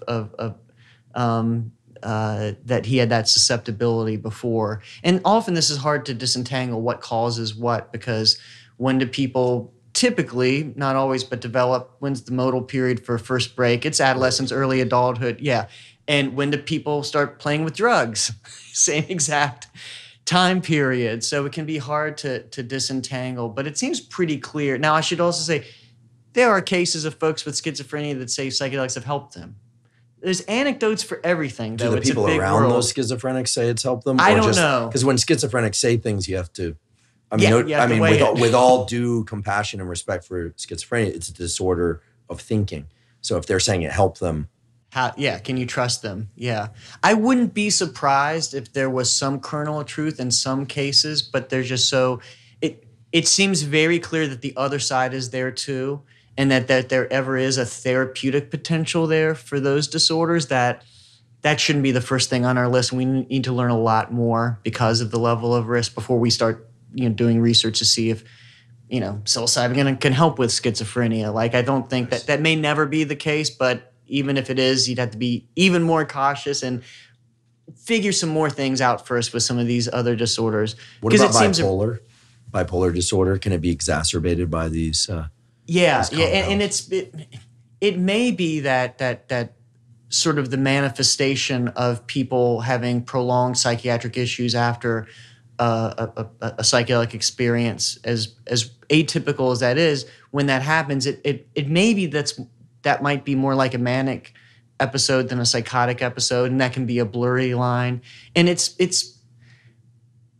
the folklore is that people go on a trip and they never come back. That's clearly not the case, because the drug is metabolized like for anyone else, and the next day there's not it's virtually nothing in their system. Circuitry. I mean, right, and there's still, and I really do think much like the positive long-term effects, that this class of problems is related to like the to the experience and the destabilization that can happen from that experience if it's not in the right container.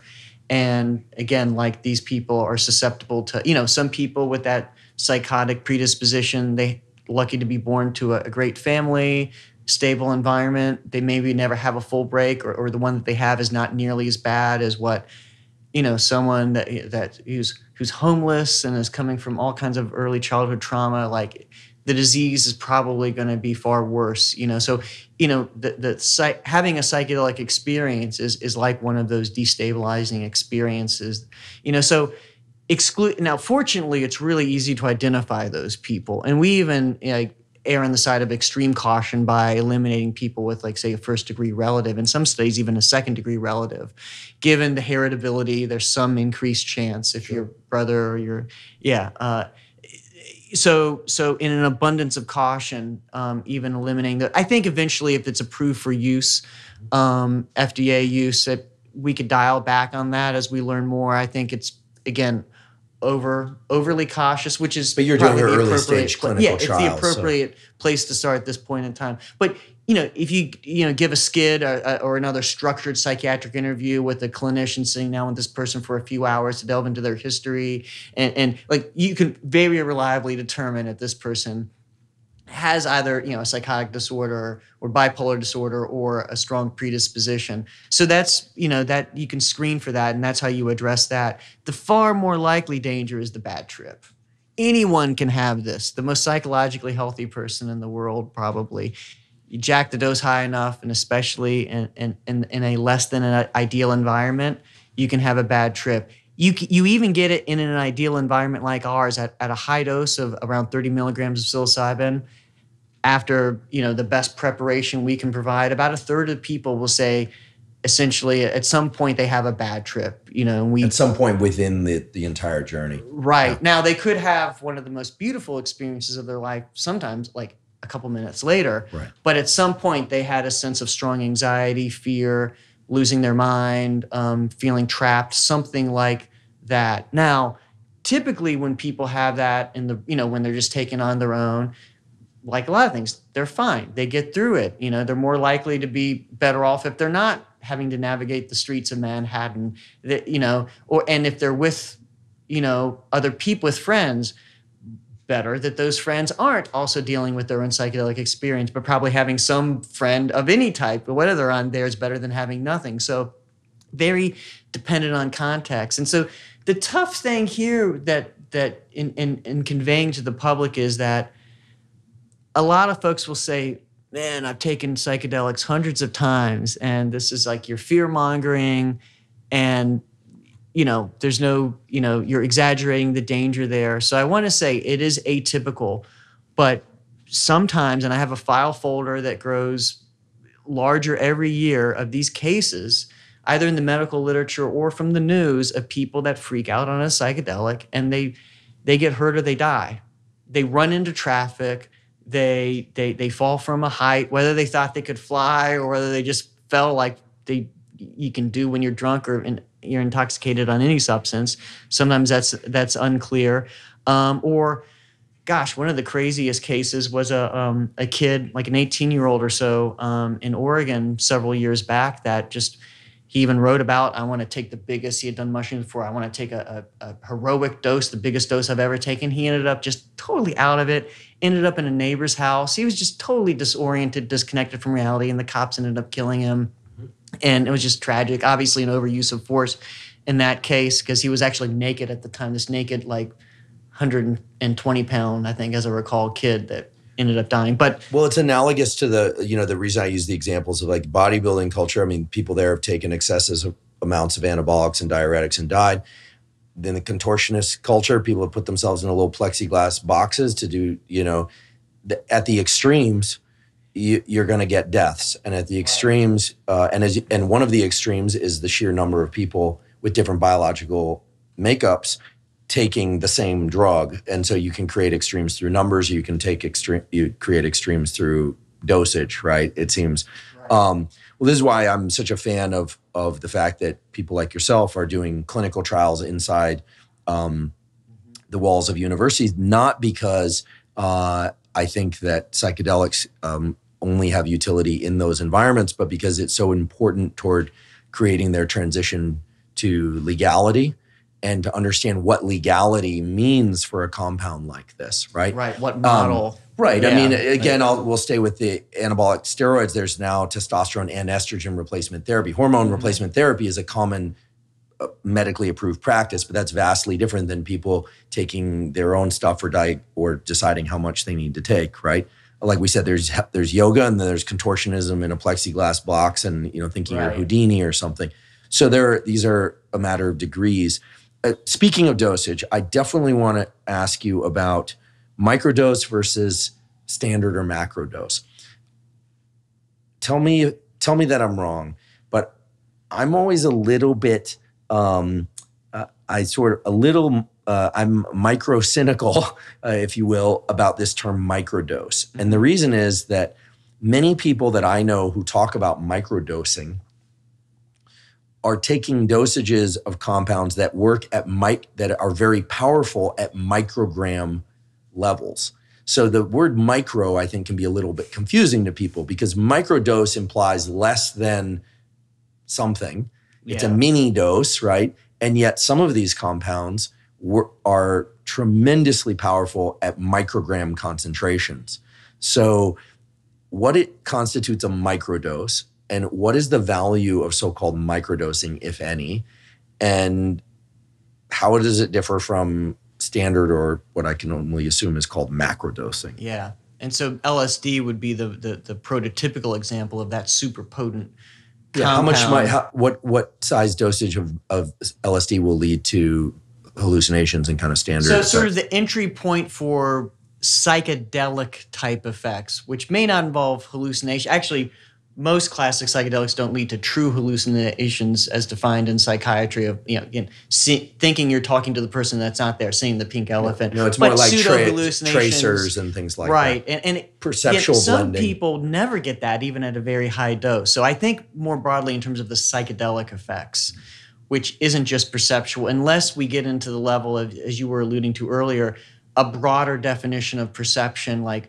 one's models of the world, the model of the self. You can consider all of that perception in terms of, truly not sensation, but the perception, the construction of putting together reality. So, So the psychedelic effects are typically considered to start for LSD around 100 micrograms. So a tenth of a milligram is 100 micrograms. Right. And so someone taking 100 micrograms of LSD, nowadays people might mistakenly refer to that as a microdose because it's micrograms, but that's actually a macrodose of LSD.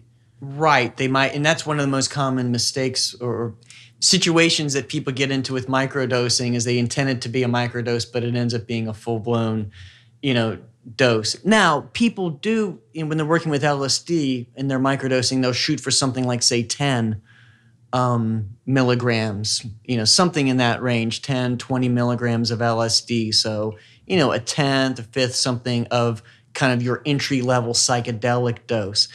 People's ability on the street to do this, I say the street as if they're on the corner, but anyway, like outside of the medical profession to do this, like it varies as you can And they're imagine. not measuring purity or molarity or things like that, and typically. And there's ways to do it. So even if you don't ultimately know the dose that's in like the blotter paper of acid, one could at least get a sense of like, having one of those tabs is one of those hits is a psychedelic experience. They could do something like put it in water. It's 100% aqueous soluble. You could make sure it all gets into solution and then volumetrically measure. It's going to be homogeneously distributed. So you can take 1/10 of that volume of water after it's fully dissolved. That whatever you started with, you're going to have 1/10 of that dose. So the people that are more sophisticated will do things like that. And when they're working with mushrooms, they'll grow a bunch of mushrooms and then they'll say put it in a coffee grinder. I'm not telling people to do this, by the way. I'm just describing, so don't do this at home. But like grind it all up so it's homogeneous, because you can have like, sort of taking, 2 caps in a stem. Hey, this 2 caps in the stem that this buddy takes has a different potency than this 2 caps in a stem that the other buddy takes. So people that are kind of in the know will grind it all up into a homogeneous powder and they'll pack it into whatever size capsule, and they'll know that. And again, even if they don't have, sometimes they might have a buddy that'll sneak it into the HPLC at their job or whatever if they have not your lab, but not my lab. That's never happened. Yeah, seriously, it never happened. But they'll at least know that, hey, I've got a sense of what 2 capsules do. I've got a sense of what 5 capsules do, and so. But in reality, like that's not what people do. They'll take a piece of blotter paper and they get a tiny little pair of scissors, a Swiss Army knife pair of scissors, and they'll cut up the tab of acid, which is like, a 1/4-inch square or something. And they'll cut it up in 10 little pieces. And it's like, my God, you have no idea if it's equally distributed in that media. Yeah, and we can chuckle about it. And but to me, one of the reasons why this experiment around psychedelics, this cultural experiment and this legal experiment, we're seeing this now, but this was all attempted once before in the 60s and 70s. The difference was it was all out in the street. The people in universities who were dabbling with this stuff most of them lost their jobs or were asked to leave through, you know. They lost their funding for this research minimally, and they had to move on to other topics. That's to right. Have a so career. These are precarious times. I mean, we're at a key moment where everyone assumes that this is all going to be legal in a few years, but I think that that's a premature assumption, frankly. But let's touch on the legality and some of the things that are happening now. But what is microdosing psilocybin versus the sorts of dosages that you described before in the 10 to 40 milligram range? I've heard of people taking 1 or 2 milligrams of psilocybin every day as a way to, quote unquote, and for those listening, I'm just making air quotes with my fingers, increase plasticity, which is a term that I personally loathe, because what does that mean? I mean, you don't really want your brain to be plastic, because you need to maintain your ability to balance. Make predictions. Yeah, I mean, order plasticity, and chaos, like prediction. You need models of the world. Yeah. You need heuristics. Like plasticity is never the goal. I'll repeat it. Plasticity is never the goal. Goal-directed plasticity is the goal, right? Learning a language, reshaping your experience to a trauma, altering the perception of self. But plasticity is a process. Schizophrenia is a lot of plasticity. Exactly. right. It might even be, there's one theory that it's extreme ongoing plasticity, and that's why people never create stable representations of anything. That's a kind of a minority view out there. But so what's the business with microdosing? And is there any clinical evidence or peer-reviewed published evidence that it works, quote unquote, to make people feel better about anything? So microdosing is the aim of taking, again, something around 1/10 of what would be sort of an entry-level psychedelic dose for whatever compound. So with psilocybin, usually people, almost never do people have like pure psilocybin. Like 1 milligram of psilocybin would be in the range of a microdose. More likely people are going to have, mushrooms. So like something like a half of a gram of mushroom. I know people that are doing this every day. They're doing these every day. It's like in their, like the same way that I take, I'm not recommending other people do this, but I take I'm a fan of L-carnitine lately. I've been kind of experimenting with that a little bit, which is not a psychedelic compound. I take it every day, and they're taking that's their psilocybin supplement every day. That's their supplement. Yeah. The claims are, and there are a number of them. There's 2 general ones. One is sort of acting in place of the ADHD treating drug, so the psychomotor stimulant. So like a better version of Adderall. The other claims are essentially a better version of the traditional antidepressants, a better version of Prozac. So people are taking both for attention deficit and for depression. Yeah, and the aspects of those disorders that we all have a degree of, just like amphetamine is going to increase the focus of, at the right dose, of anyone who takes amphetamine, pretty much, whether you're ADHD diagnosed or not. The idea is that, that there may not be necessarily a clear divide between the therapeutic need and, positive psychology, even improving mood and focus, so it's not necessarily correcting, ADHD, but improving focus to supercharge, your life. And so those are the claims. So none of the peer-reviewed studies that have much credibility, none of them have shown a benefit. And they've tried. Now, there's only at this point 4 or 5 studies and I think for things like this, you really need double-blind research, because the effects, there was one study done in Amsterdam where people knew they were taking psilocybin truffles, basically same as mushrooms, they're more like the roots, the mycelia. Microdosing, though? Taking what would be considered a microdose and then doing some cognitive measures before and after. And the types of thing that, like a lot of cognitive measures are measured on the order of reaction time and milliseconds. And the types of effects you get, as you could imagine, are ones that you would totally expect could be there from either a practice effect or an expectancy effect, a placebo effect. So, for something like these claimed, you could imagine a sort of an increased focus, enhancement of cognition. These are going to be more subtle effects that you really need a good placebo control for. The handful of studies that have done that have shown they've ranged from finding no effect whatsoever to just a little bit of impairment, like impairing someone's ability to do time estimation and production tasks. So you want an accurate sense of time, at least if you're navigating in the real world. It's different if you're on the couch on a heroic dose for therapeutic reasons where you're safe. But if you're crossing the street, if you're in your work life, which is the way people are claiming to use that, it helps them be a better CEO. Like, you want an accurate sense of time. So if anything, the data suggests that it makes it a little bit less accurate.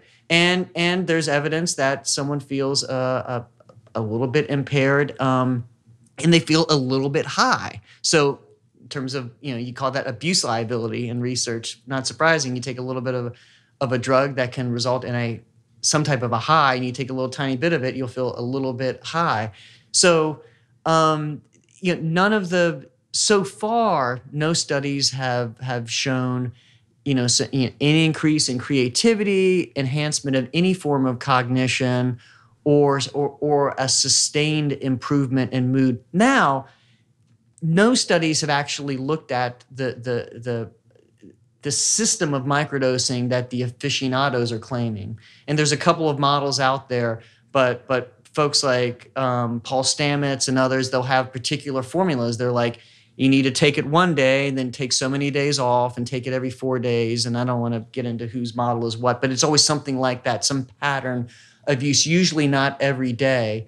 And the claim is that it's not just, sometimes people get benefit that first time when they take it, but they really say you need to be on it for a while. Like a few weeks in, you may start to notice through this pattern of using it, and you're feeling the benefits on those off days, like the 3 or 2 days in between your active doses. So those are the claims. Again, we don't know that there's any truth to that working, but studies have not been done to model that. So that's a big caveat. We as a field, I say we as the scientific field, have not done the studies to really model, what the real aficionados are claiming, where the therapeutic benefits come from. That said, it's almost assuredly there's a good amount of placebo there. But the caveat to that is, like almost everything in medicine or therapeutics, is going to have some degree of placebo there. Belief effects are I have a colleague at Stanford, Aaliyah Crum, who has published really beautiful work on belief effects that show that essentially you give the same milkshake to two people, or two groups of people, you tell them that one contains a lot of nutrients, the other is a low-calorie shake. The insulin response varies dramatically between the two, or two groups rather doing equivalent amounts of physical movement, and you tell one group that it's going to be good for them and help them lose weight, and they lose on average 8 to 12 pounds more doing the exact same patterns of movement. Amazing. So, and I think that these belief effects boil down to all sorts of kind of network-wide neuromodulation, things of that sort. And then the work at Harvard suggesting that even if you don't have deception, you give a placebo and say, this is a sugar pill. Right. And tell them that. Right. And they could still treat things. I think irritable bowel was the first thing they looked at. Right. And so there's a reality there. Right. There's a necessity in developing drugs to make sure it's not only that, but in the actual practice of medicine, hopefully what you're always getting is some underlying direct efficacy plus the placebo that it enhances that. Now, it could be that the real question is the microdosing, are those claims 100% placebo, or are they only part placebo and part real, quote unquote effect? My bet is, and this is totally based on anecdotes, that I think there is probably a reality to the antidepressant effects. I find that more intriguing because of the suffering with depression. Right. Even if it wouldn't be as interesting as I think what we're doing with high dose psilocybin or psychedelics to treat depression. It would be, if this is developed and there's a reality, it would be more like a better, perhaps a better SSRI, a better Prozac. That being said, we need more tools than fewer tools in the toolbox. Right. And it shouldn't be that surprise. Like even before going back to the tricyclics and the MAO inhibitors, going back to the 50s, like augmenting extracellular serotonin in one way or another, for many people leads to a reduction in depressive symptoms. It wouldn't be that crazy for chronically stimulating a subtype of serotonin receptor that you have an antidepressant effect. So I think if I would put my bets on it, that if there's anything real, it is in that category. Although I'm very open to, like, maybe there is something to the creativity, to the, improved cognition, which covers many domains in and of itself. But my greatest hopes are on the antidepressant effects. That said, in the big picture, I think all of the most interesting thing about psychedelics are the heroic doses. I mean, the idea that you can give something 1, 2, 3 times and you see improvements in depression months later, right. and in addiction, over a year later, and with these, people dealing with potentially terminal illness. I mean, I'm interested in big effects, right. And I don't think you're ever going to get the really big effects. There's also some concern that almost all of these the more common psychedelics, even counting MDMA, they have serotonin 2B agonist effects. And agonizing serotonin 2B has been shown to lead to heart valve formation problems, morphology issues, so valvulopathy. And so this is why fen-phen was pulled from the market. The diet drug. Yes. Very effective diet drug. Right. And it was the portion of that combination that had the serotonin 2B activity that was the problem. And so we don't know. So all of the toxicologists I've ever spoken to about this would, say, and cardiologists say, like, look, hey, if there was some concern there, it's not applicable to the whole idea of you taking something a few times therapeutically within a lifetime. But the idea of taking something like, twice a week for years. I mean, even the hippies back in the 60s weren't doing that, right? Like, there's not even these natural, and even if there was some heart valve disease problem that stemmed from psychedelic use, who's connecting those dots? That's not showing up in the clinical charts for anyone to figure out. So there is, and just theoretically, there is more of a concern. If something's going to happen with heart valves, it's more likely that those issues would arise when someone's taking these things, like say twice a week for the next 5 years. And so I do want to throw that out to people to really consider. Right. Yeah, it's something I hadn't heard before, that in micro sounds safer, micro dosing as opposed to heroic or macro dosing. And yet, unless, and in the context of your lab and other labs doing similar work, you've got this people checking blood pressure. You've got people that are really monitoring your psychological and physical safety. When people are out there microdosing, it sounds like there's the potential, either through this serotonin 5-HT2B receptor or other mechanism, that maybe there could be some kind of cumulative negative effects. And I think that's a really important consideration. So I'm glad you brought it up. What about kids? So the brain is very plastic early in life. It becomes less plastic as we age, although it maintains some degree of plasticity throughout the lifespan. The year 25, the year 25, but rather the age 25 years is sort of an inflection point where the rigidity of the nervous system seems to really take off. Of course, people don't wake up on their 25th birthday and find they have no neuroplasticity, whereas the day before they had a lot. These are, it's plus or minus whatever it is, a year or two, but depends on the individual. However, the young brain is very plastic. Mm-hmm. And I could imagine there could be great risks. Who knows, maybe even benefits, but I'm certainly not thinking about those. I'm mainly thinking about the risks for young people taking psychedelics. Are there any trials looking at people in clinical trials? This would be under the age of 18. Has anyone explored this in a rigorous way?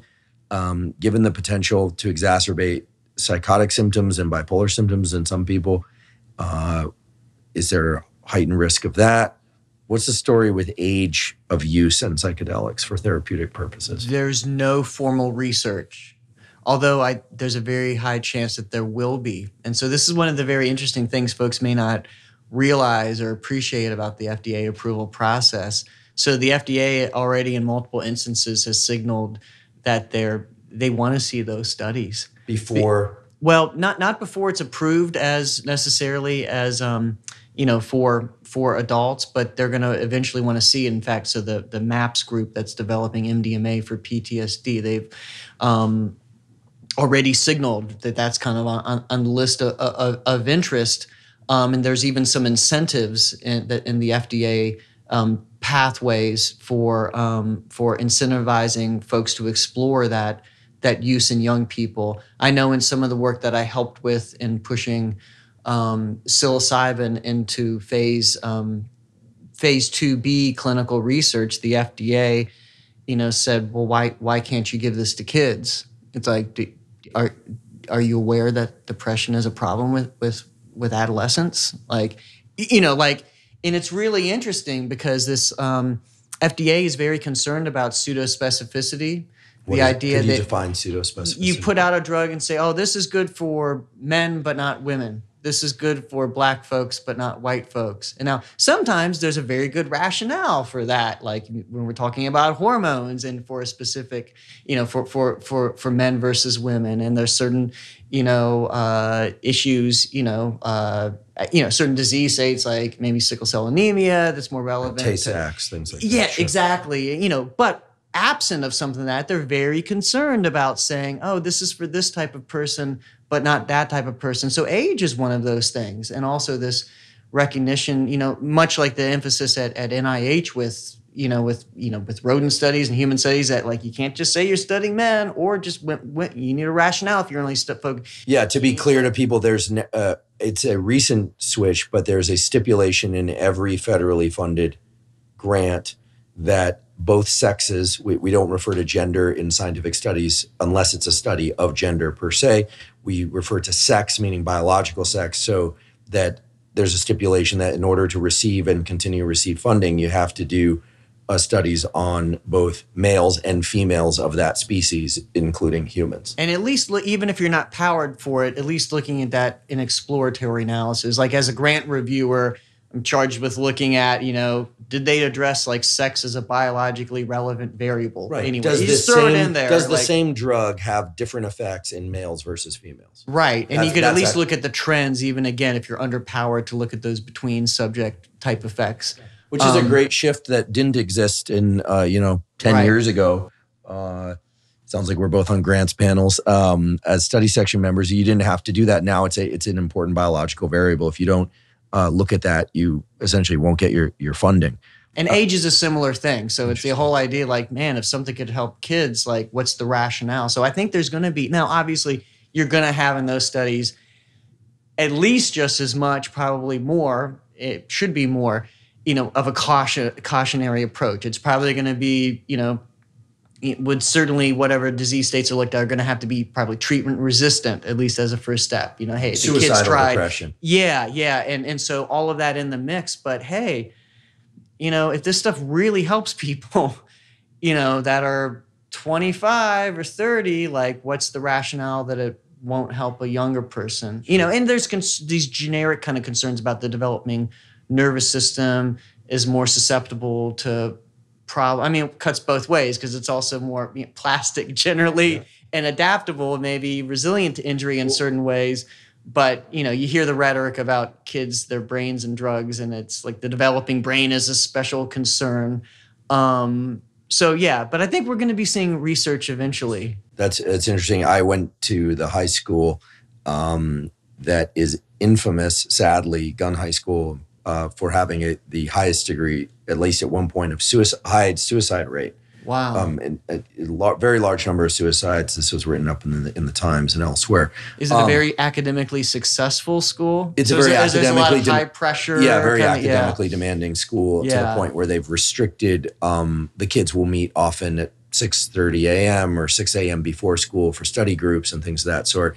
So some of it may relate to that. But I have to say that even prior to all that academic pressure, when I went there, it wasn't, the pressure wasn't like that. That, we had an unusual number of suicides for whatever reason. And, and so the idea of kids being prescribed, and I want to emphasize prescribed, not just using, but prescribed psychedelics for therapeutic purposes, I think might make some people balk. But the idea of kids killing themselves should also make people balk. And so I'm relieved to hear that there's going to be a rational, scientific, safe, clinical trial-based exploration of this.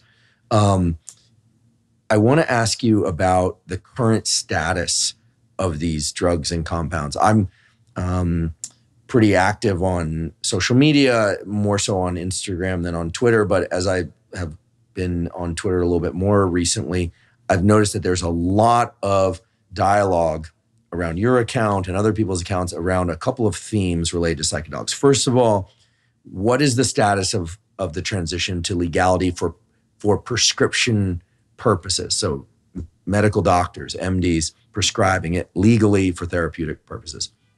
Mm-hmm. That's the first question. The second question is, what is the status as it relates to possession and criminal charges? So for a long time, I lived in Oakland, where we were one day told, not too long ago, it is now, quote unquote, decriminalized, is what I was told. Double check, people. Right. But what does that mean?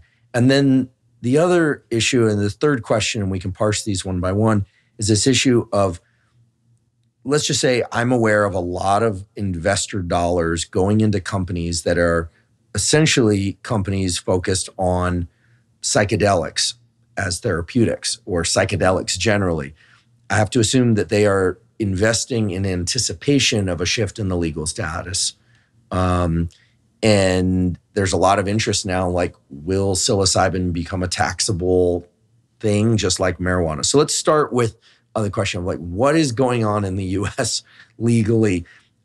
Is it illegal to possess and sell and use these compounds? My understanding is you can still go to jail for having these compounds in your possession or for selling. Right. So even though it's the legal landscape is very different than with cannabis, there are some similarities. So one of the similarities is that regardless of what local, municipal, whether the city or state has decriminalized, and that word itself can mean many things. So the devil, some forms of decriminalization is close to what folks would call legalization, and others are like pretty weak. Just saying we suggest that the police make it their lowest law enforcement priority, that type of thing. Turn the other cheek kind of thing. Right. But even the cops can still choose to. But someone could get pulled over for one thing, searched, and then by definition, if it's illegal and they find it, right, then they have to do something about it. And that'll probably be determined by, like both judicial precedent, is it going to be thrown out, and just the local prosecutor, even before, like, are they going to choose, even at post-arrest, are going to pursue to really, go after those charges, make those charges stick. So I think that's still in play and is going to depend on the municipality. But like cannabis, federally, these are all Schedule I compounds. Which means they're illegal. The caveat to that, just as has always been the case since Prop 215 in California with cannabis in 96, is that, hey, 99% of drug enforcement is done at the local and state level. The DEA, which is the federal level of law enforcement, is a tiny fraction of the arrests. Most people that are arrested for any drug are done by local or state level authorities, but it's still technically, illegal. And so you can, and they could potentially, and depending on the ambiguity of the local law, even those local officials could charge you with a federal crime. And theoretically, the feds could always come in. Now, although again, a similar, case with the whole cannabis history, it was the feds came in the early days with the folks that were basically highly visible. They went after Tommy Chong for selling bongs. But, I remember him being on The Tonight Show one time, and I think it was back in the Jay Leno days. He says, but all along Santa Monica Boardwalk, like every shop sells bongs. How did you go to prison for a half year for bongs? It's because he was, because he was famous. Because he was, Tommy Chong, and there was some high profile cannabis groups of, that were distributing it and they were very vocal. Those were the ones rated by the DEA in the early days, not the ones kind of keeping to themselves, keeping it quiet and just doing their thing. So there's always the potential for selective enforcement. And so, in like this initiative in Oregon, which is a state level legalization of psilocybin therapy, which is really interesting. Part of their plan for 2 years is to figure out how to integrate with the federal level. And I don't know how that's going to go because, unless you rewrite the Controlled Substances Act, it seems like the best you're going to get is a tolerance from the federal government. And that could be very, hey, you change administrations. And this is psilocybin by prescription from a medical doctor, or you're talking about therapists who have master's degrees or PhDs or self-appointed coaches or something like that, administering psilocybin, but without any oversight. So this is all getting figured out in the Oregon case. And again, there's that 2-year period of basically we're going to figure this out. And so what is it with Oregon? They're ahead with a lot of, euthanasia. I love the state of Oregon. But it's interesting how you have these pockets. Oregon, Vermont seems to be one. You get these kind of pockets where people are experimental with plant compounds.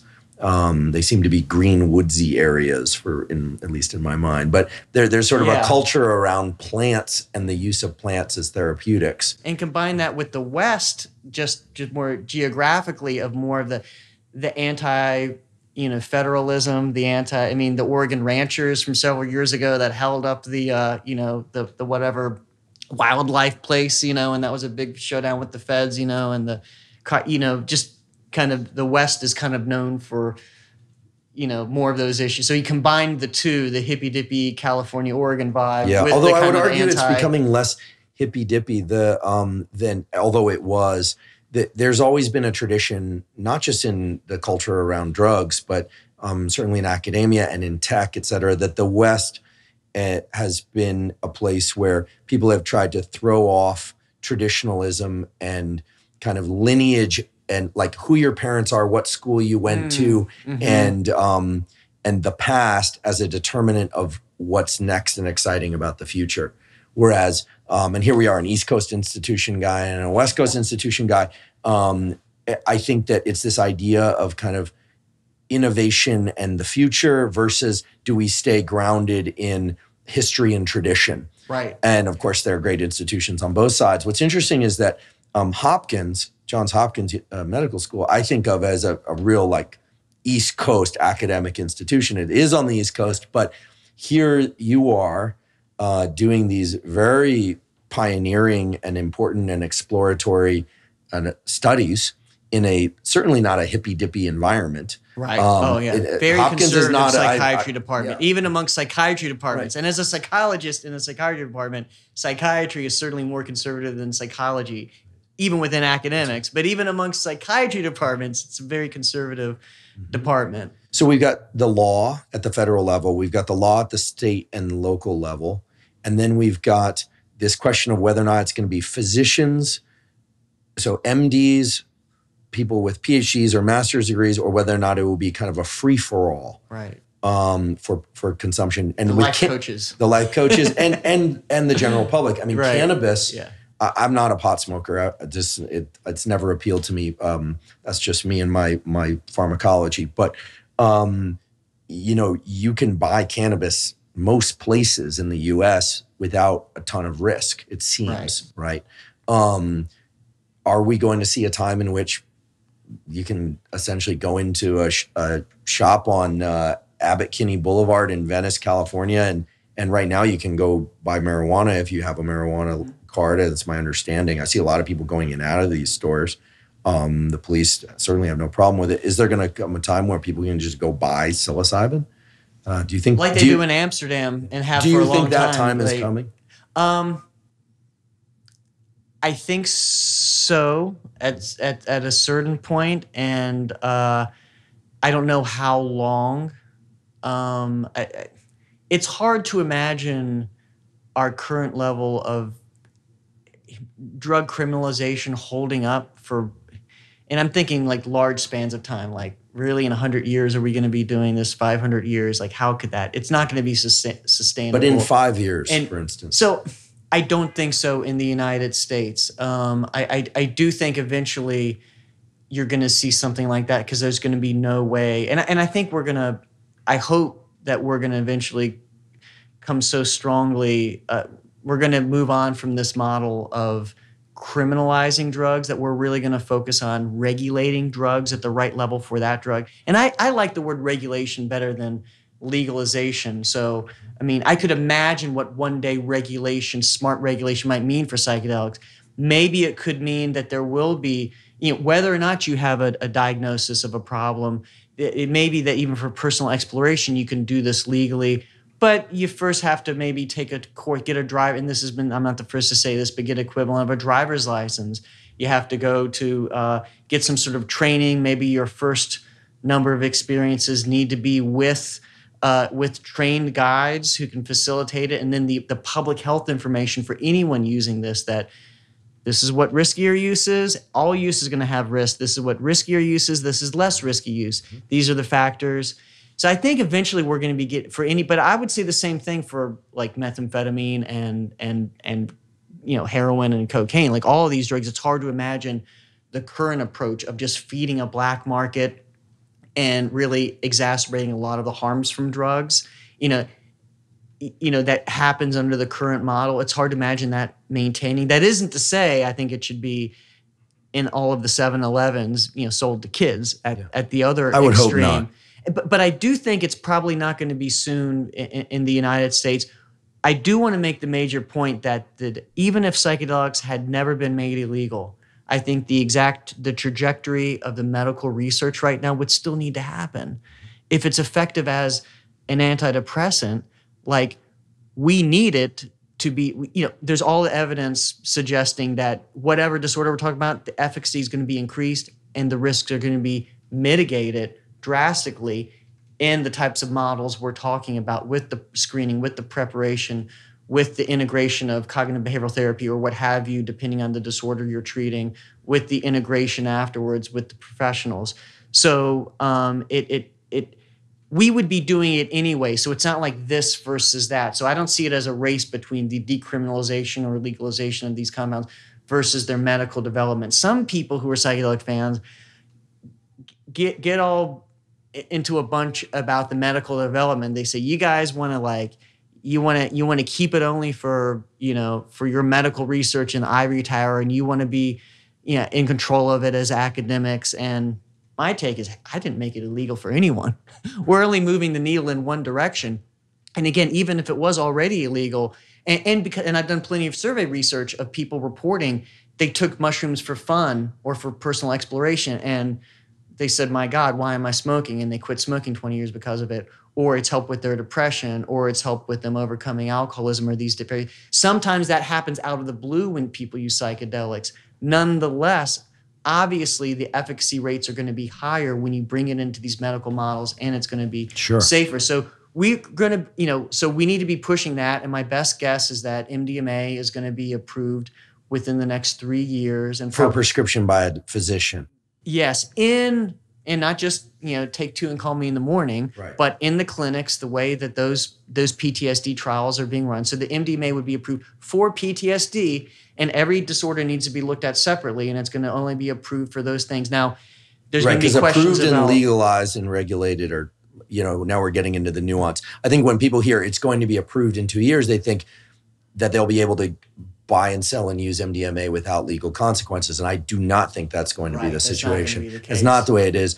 And I will say that I think the quote unquote psychedelic community, I mean, they've been doing what they want to and will carry on doing what they want to anyway, right? It's not like the legal status has prevented them from doing what they're doing. In fact, unlike Leary and Timothy Leary and Huxley and some of the others that were very vocal and lost their jobs, and some who even went to jail, et cetera.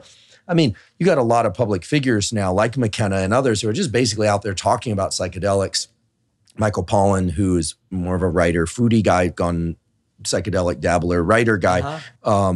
I know he's kind of a polymath, but the legal status didn't seem to hinder their at least online careers. I don't know. I haven't looked at their bank accounts, but I'm imagining they're doing just fine, right? So the fact that the work is happening inside of big institutions, I think it's important that you point out, and I'm just trying to underscore that that's in no way antagonistic to what people are doing. It's in support of a different sort of mission, which is to explore the validity in different contexts in a really controlled way, which I really, I think it's a really important mission. I want to make sure that I ask you about the other really important mission that you're involved in with respect to psychedelics, which is not about depression per se, but is about neurologic injury or head injury. Mm-hmm. I realize it's early days for this, but I think there's a lot of concussion out there, sadly. There's a lot of TBI, traumatic brain injury. Yeah. Not just from sports. I think people sometimes forget that it's not the major source of traumatic head injury is not football, it's not hockey, it's not boxing, it's not any of that stuff. It's construction workers. And it's people, I mean, if you've ever seen the helmets that construction workers wear, I mean. The jackhammer. Yeah. Oh my God. The jackhammer. How could that not be just like. Yeah. I have a colleague that works on this in bioengineering. And when you look at we always think sports, but there are many people who make a living in a way that is, over time is detrimental to their brain, and they don't have the option of just not being a professional athlete or something of that sort. And if they're not doing the construction, someone else needs to do it. Someone else has to do it, right. And we forget, for some reason, and I too, it didn't occur to me until I heard it, like the people who are doing construction, and then of course with bike accidents and falls and things like that as well. Military, absolutely. So what do you think is the potential for these compounds, particular psilocybin, but other compounds as well, for the treatment and possible even reversal of neurological injuries? And what sorts of things are you excited to do in that realm? Yeah, so this is definitely on the more exploratory end. So it's based upon, this is sort of beyond the improvement of psychiatric disorders like depression, or depression and anxiety associated with a terminal illness, or a substance use disorder, the addiction. So those are sort of psychiatric, disorders. So this is, these, there are anecdotes of people saying that psychedelics have helped heal their brain. They've been in one of these situations, like in sports, a sport where there's repetitive head impact, and they're claiming that, using psychedelics has actually improved their cognitive function. For example, improved their memory, including improved their mood. But it's kind of more of the, the cognitive function, things like memory are now. The caveat is if you successfully improve someone's depression, you can get some cognitive improvement too, but that's more of a weaker, more indirect effect. But if you take these anecdotes and you combine it way across orders of analysis to the rodent research from several labs like David Olson, Brian Roth, these folks that have shown different forms of neuroplasticity unfolding after, like sort of post-acutely, so after, in the days following the administration of psychedelic compounds, a variety of psychedelic compounds, and even some non-psychedelic structural analogs, that you see these different forms of neuroplasticity, so the growth of dendrites and new connections being formed with different neurons. So that those effects may be at play in the psychiatric treatments that we're dealing with. We don't know that. It seems like a decent guess, and we're going to be figuring out whether that's the case. But another potential that sets up is that maybe that's what's going on with these claims of improvements from neurological issues. That there's actually, a repair of the brain from injuries underlying, things that, situations where there's repetitive head impact. Perhaps there's a potential for helping folks recover from stroke and disorders like that. There's a wide variety of disorders. Now, it's a bit of magic and a bit of like, it's something that the enthusiasts kind of can do some hand waving and claim that this is already known. It is more exploratory. But what I'm hoping to do is some work with retired athletes who have been exposed, but by the nature of their sport, for example, MMA athletes in the UFC who have been exposed to repetitive head impacts, like a lot of sports, sports expose people to, and who are retired from the sport and are suffering from, say, depression, which can in part result from those types of that history of head impact. See if we can fix the depression, but then also, as a cherry on top in a more exploratory aim, see if we can have evidence of improvement in cognitive function and associate, like using MRI, see if it affects gray matter over time, these types of things, to see if there actually is some evidence of this improved, like this more direct repair of the brain. Mm-hmm. But it is very sort of like, we've got some rodent data, we've got some human anecdotes. We will acknowledge it's early days, and we look forward to seeing the data. I appreciate how cautious you are and tentative you are. You're not drawing any conclusions.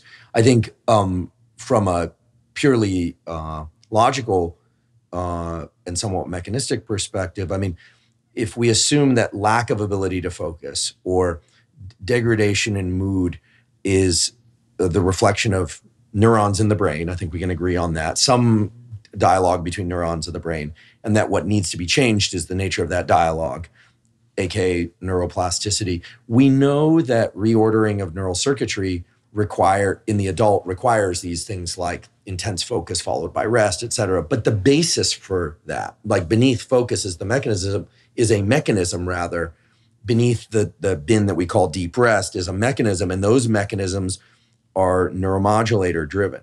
So to me, I'm not reviewing your grant, but from a rational perspective, it seems that drugs that increase certain neuromodulators like serotonin or dopamine in a controlled way, and then coupling that with learning of some sort, sensory input of some sort, mm-hmm. It makes sense that would lead to lead to reordering of circuitry that would allow for better thinking, mm-hmm. better mood, many of the same things that you've observed in the clinical trials for depression. So the rationale is really strong. I think that's a very exciting area. You know, I get asked all the time about TBI and traumatic brain injury. And right now, you know, it's kind of, there isn't a whole lot that people can do. And people are dabbling in the space of, you know, hyperbaric chambers, and people do sauna and breath work. And, you know, and people are kind of, you know, clipping at the margins of what really is a problem that resides deep to the skull. Mm-hmm. So I think I just want to applaud the exploration. I think it's great, provided that exploration is being done in a controlled way. It sounds like that's what you're doing with the UFC. Yeah, so that's that. You know, they were really gracious and had myself and a few of my colleagues out to their headquarters in Vegas. Impressive place, right? And it's in process. Yeah. You know, there's a dialogue going on there. I'm hopeful that there's going to be some work with them, but it's in process now, right, in terms of exploring that. There's a real interest, and I'm just really impressed by the organization and their commitment to athlete health. And I am we'll too. See. Yeah, I am too.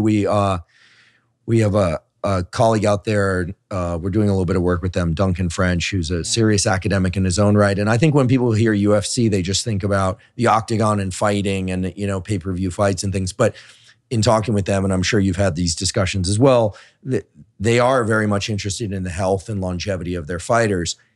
They are also interested in the health and longevity of their fighters being a template for how to treat traumatic brain injury and improve human performance in other sports and in the general public. And I think it's not an image of the UFC that commonly comes to mind, because they haven't been, you know, particularly verbal about it in the press. But I think it's great they're bringing in academics. I mean, geeks like us going out to the UFC Performance Center. I mean, you do MMA, but I'm basically just a geek walking through the place. But the fact that they're interested in talking to scientists is really, I'm biased here, but a point in their favor. Along the lines of other groups and individuals that have impacted the space that you're working in and this pioneering of the psychedelic space, you know, a few years ago, I think if someone submitted a grant saying, I want to study how psilocybin impacts human depression, I'm guessing, having worked on these panels before, that the response might have been closer to, well, we need to do a lot of studies in rodents and a lot of studies in primates, and then maybe, just maybe, we could explore these drugs, because the National Institutes of Health actually has a whole institute devoted to addiction, right? Of exploring compounds only in terms of their negative effects, right? Which is which is where I've gotten all of my NIH funding. Which is so interesting, right? And it's a super important institute. I want to be clear. There are amazing people there. But philanthropy and foundations have been very important in supporting pioneering research. And so maybe we just talk a little bit about that. So your lab receives funding from taxpayer dollars through the National Institutes of Health. Is that mainly where your funding comes from? So our group has gotten some funding from, like, say, the National Institute on Drug Abuse, NIDA, for a small subset of the psychedelic work, but only for some work geared towards understanding these things as drugs of abuse. Of course, when you do a study, though, you can show us how they're good, explore how they're bad. Right. But when you're doing that, you can explore, like, the good stuff too. But the large majority of the work and the most interesting work has been funded by philanthropy, private philanthropy. Now, I still have some grant support from NIDA outside of psychedelics. I'm shifting more and more of my time towards focusing only on psychedelics, and in fact, us getting the center level funding from some really big picture philanthropists helped me to start to make that transition. But groups like the Hefter Research Organization, Dennis McKenna, which is one of the founding members, the brother of Terence McKenna, who's, by the way, an ethnobotanist. That's what his PhD does that mean, is in. Ethnobotanist? Studying the essentially the anthropology of psychoactive plant use. So you can get a degree in that? Yeah.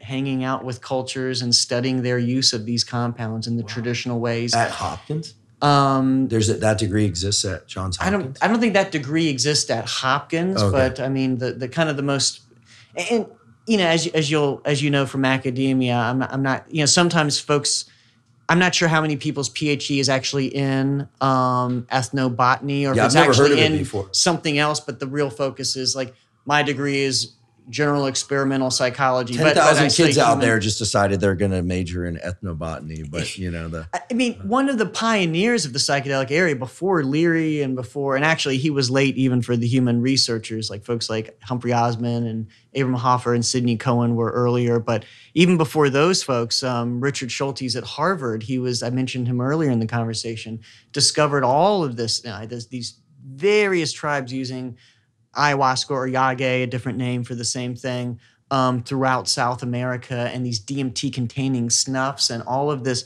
So that was ethnobotany, this kind of intersection of anthropology and these psychoactive plant compounds. So the Hefter Research Institute, which Dennis is a founding and active member of, a board member, they have funded a lot of our early work. There's also an organization called the Beckley Institute, based in England, that a lady, Amanda Fielding, has been the head of. That has they provided the first funding for our psilocybin smoking cessation research, and the Hefter came in and provided subsequent funding. But and then there are other groups, Council on Spiritual Practices, a great guy named Bob Jesse, funded some of the original work at Hopkins, looking at the nature of mystical experience outside of treating disease states or disorders, but just understanding these, like people take these compounds and astonishingly, frequently will say that was the most important everything I've ever experienced. It's what the hell is that? Yeah, I had someone mention recently, I think this might surprise people a little bit. Certainly surprised me. I had a friend who adores his children. He's got 3 children. Mm-hmm. He adores his children.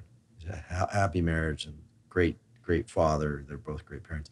And he told me that as part of a clinical trial, he had a DMT experience that he claims, he said, I'd love to tell you that the birth of my children was as profound, but that was a more profound experience than the birth of my children. Any one of them and all of them combined.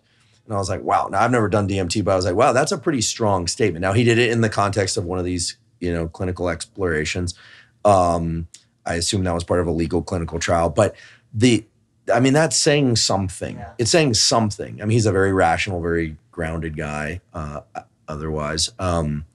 But so philanthropy, foundations, and then most recently, and sorry, just to, I can't skip it. Our center level funding, which came a year and a half. I see. That's like the Hefter group, the Beckley group. I mean, these are wonderful. I mean, these are people that have been holding the flame alive during the darkest hours, like and same thing with with the MAPS organization more on the MDMA side, like holding that candle during the darkest years.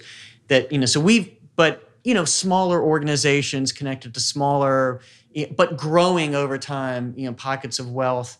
But we basically limped along on a wing and a prayer until recently when we got the $17 million gift so that we could create a nominal center. And as you know, basically to the university, that means you get a certain number of dollars, and a lot of them, you can call yourself a center. It's a capital investment, staff, equipment, salary support, which has always been the huge thing for us. But the $17 million gift, which was split between the Cohen Foundation, so Stephen and Alexandra Cohen, and they covered half of it, and the other half, the Tim Ferriss Collaborative, basically Tim and a few friends ponied up divided the rest of that half of that $17 million gift and came together to it's completely transformed the work that we've done and our ability to fully delve into this area and not worry that if I focus on this rather than putting another 3 NIDA grants on some other topic that may or may not get funded, like if I focus too much on the psychedelics, am I putting my career at jeopardy? But you're now not only a tenured professor, you're also a full endowed. Right, so that came. By the way, when you say somebody is a fully endowed professor, I want to be very clear what that means. That means that there's funding. It might mean all of the above, but no. I have no knowledge of your particular situation, but you probably do. Just kidding. But sure, what we're essentially saying is that funding, which does not change somebody's salary level. I just want to be clear because I think the general public isn't.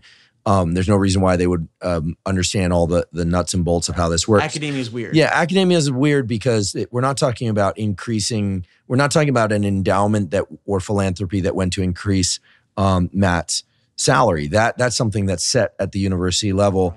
Right. It's always been said, and it is at least is still true now, which is that nobody goes into science for the money, at least not at the academic level. Mm-hmm.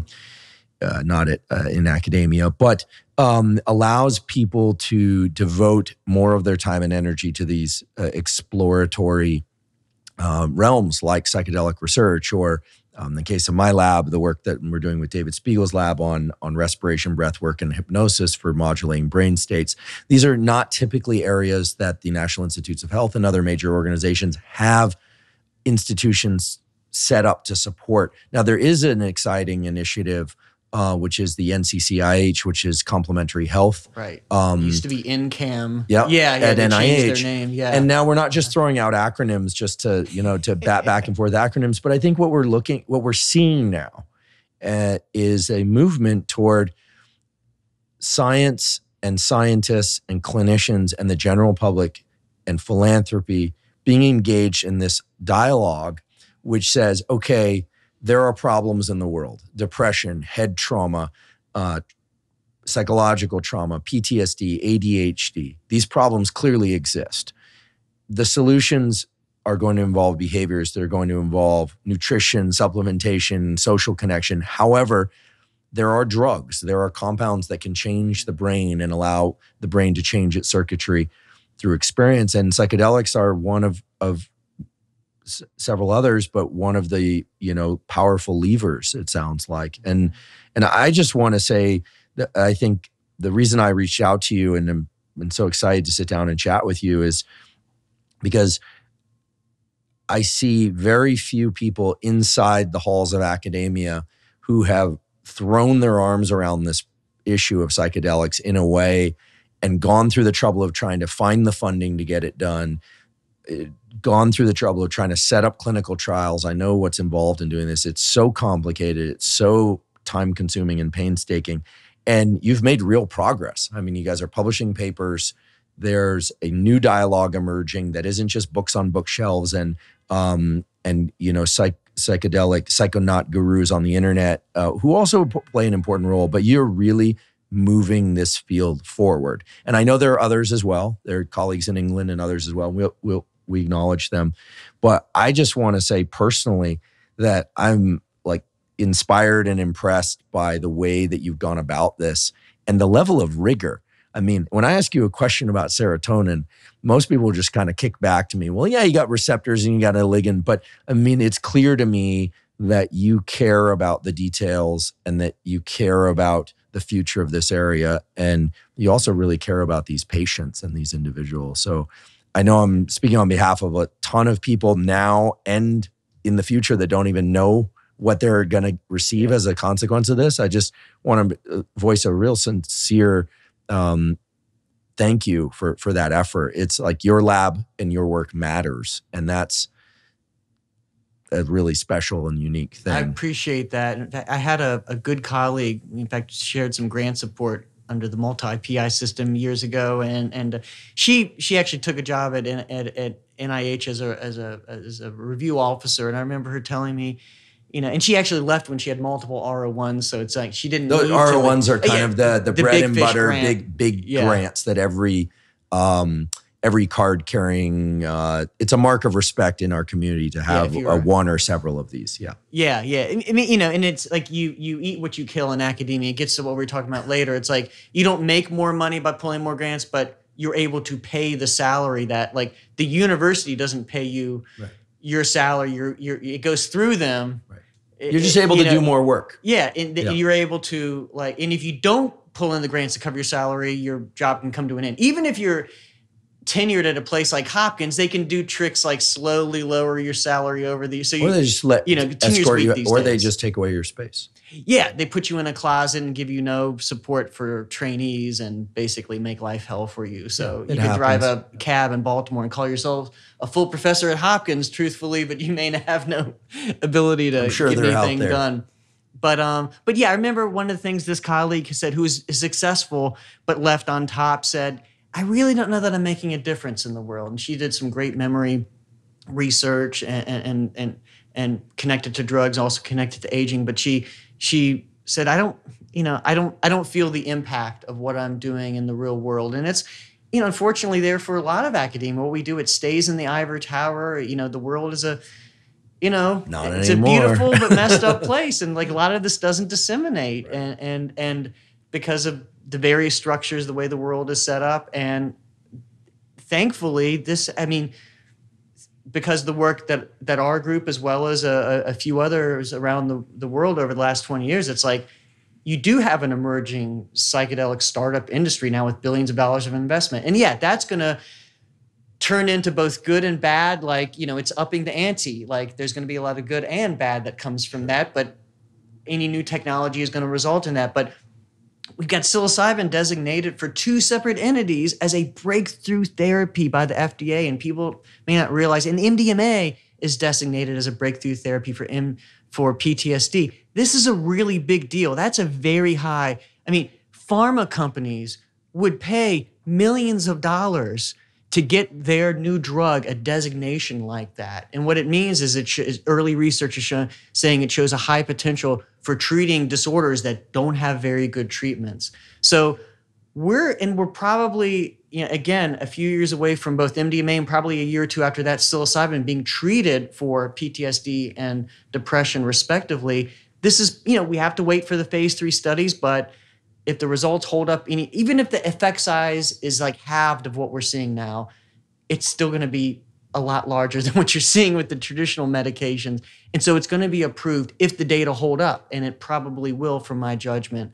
So I feel like what I'm doing is actually having a positive impact in the world in a way that, and I feel lucky that I got interested in an area that happens to plug into a place in the world where there is that opportunity, where some great colleagues and friends are focused on areas where I wish they had the opportunity for their work to be disseminated. I wish that, I was lucky to be interviewed on 60 Minutes because of this work. And I was like, oh my God, I know so many, there's a bit of, imposter syndrome. Like, oh my God, I know so many scientists that deserve, more so than me to have that level of exposure. But if you happen to be in that place where you got to do your best to make it work, to take advantage of that luck and that intersection of the world and to push it. And, I've been lucky, but also did take a bit of a leap of faith early on. I did have some, advisors that told me, like,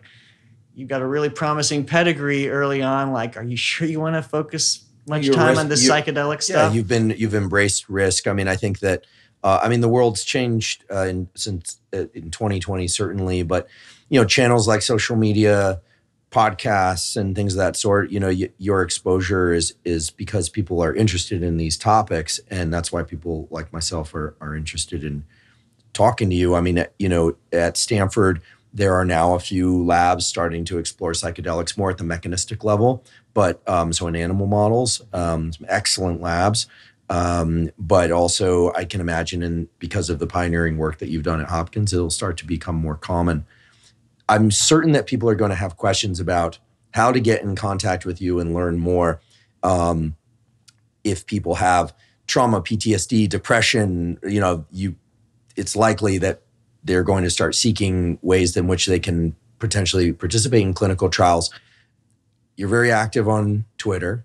Active, I should say. You've got other obligations, but where you are active on social media, you're active on Twitter. It's at drug_ researcher. Right. Okay. Drug _ researcher. That's how to find me. Great account, by the way.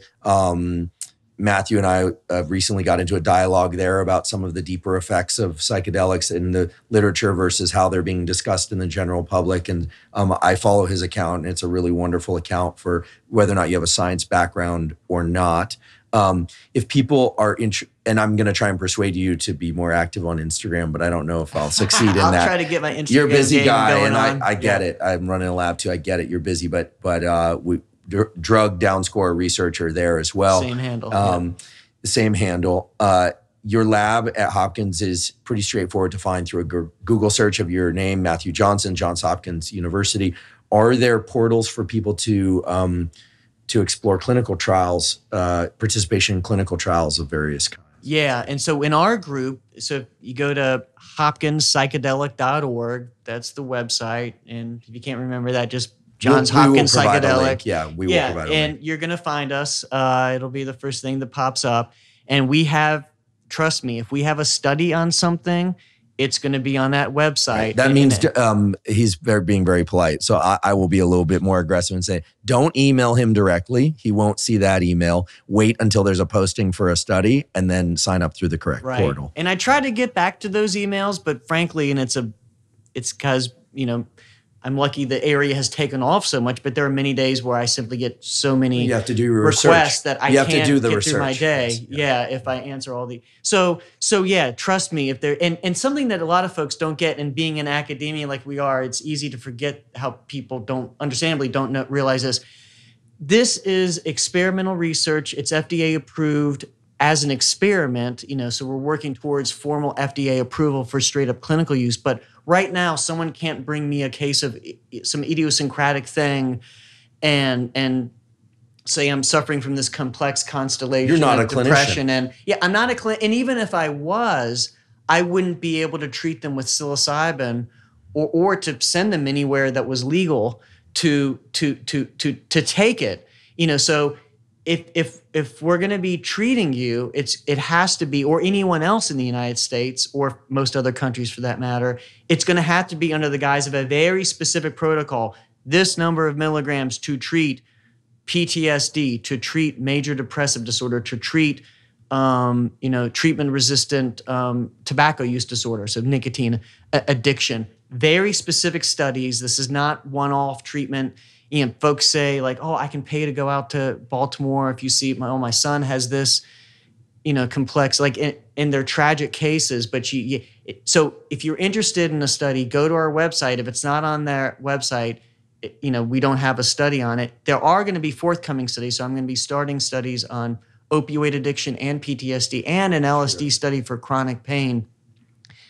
the day that those are open for recruitment, they're going to be up on our website. Great. So that's where you look to see everything. And in fact, I would just recently, a couple of days ago, put up a couple survey studies, also where we post links to our survey studies. So if you've had psychedelics and you've taken them for therapeutic intent for PTSD or for depression or anxiety, you can find a link. And also, if you've done breath work for those reasons, we have a link for a study of that type up there now, which is a holotropic style, very psychedelic type of breathing technique that can lead to some of these similar experiences. So it's up there. More broadly, outside of our group, because there's a growing number of groups in the US doing this, and in Europe doing this research, but you can go to clinicaltrials.gov, and if you look in for the main search term of psilocybin or MDMA or psychedelic, plug in those terms, you can get a list of the growing number. I mean, I think there's over 40, maybe it's been a while. There might be over 50 now. I don't know. But studies with just psilocybin going on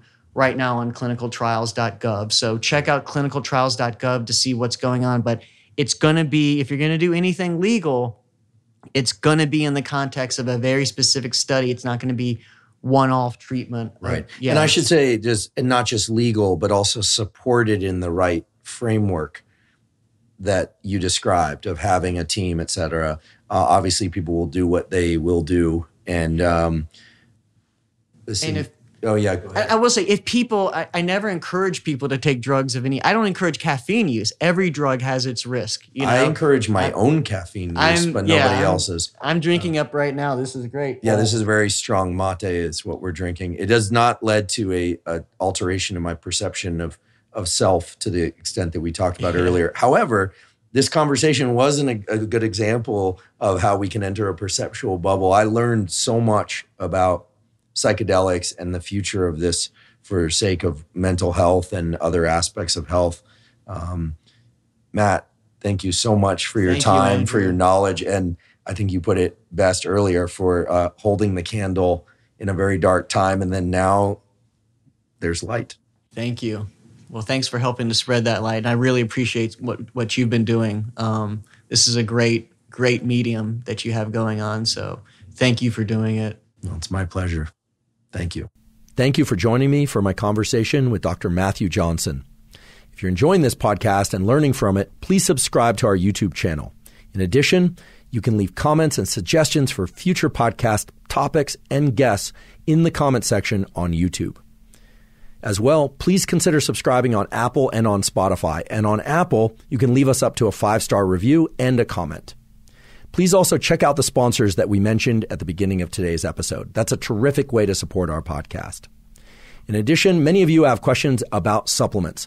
We've partnered with Thorne, that's Thorne, Thorne, because Thorne has the highest quality standards with respect to the quality of ingredients in their supplements, as well as precision about the amounts of those ingredients within their supplements.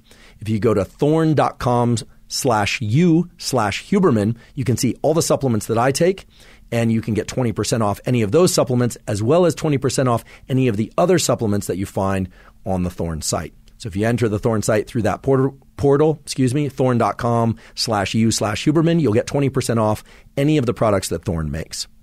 Also, we have a Patreon. It's patreon.com/Andrew Huberman, and there you can support the podcast at any level that you like. And last but not least, thank you for your interest in science.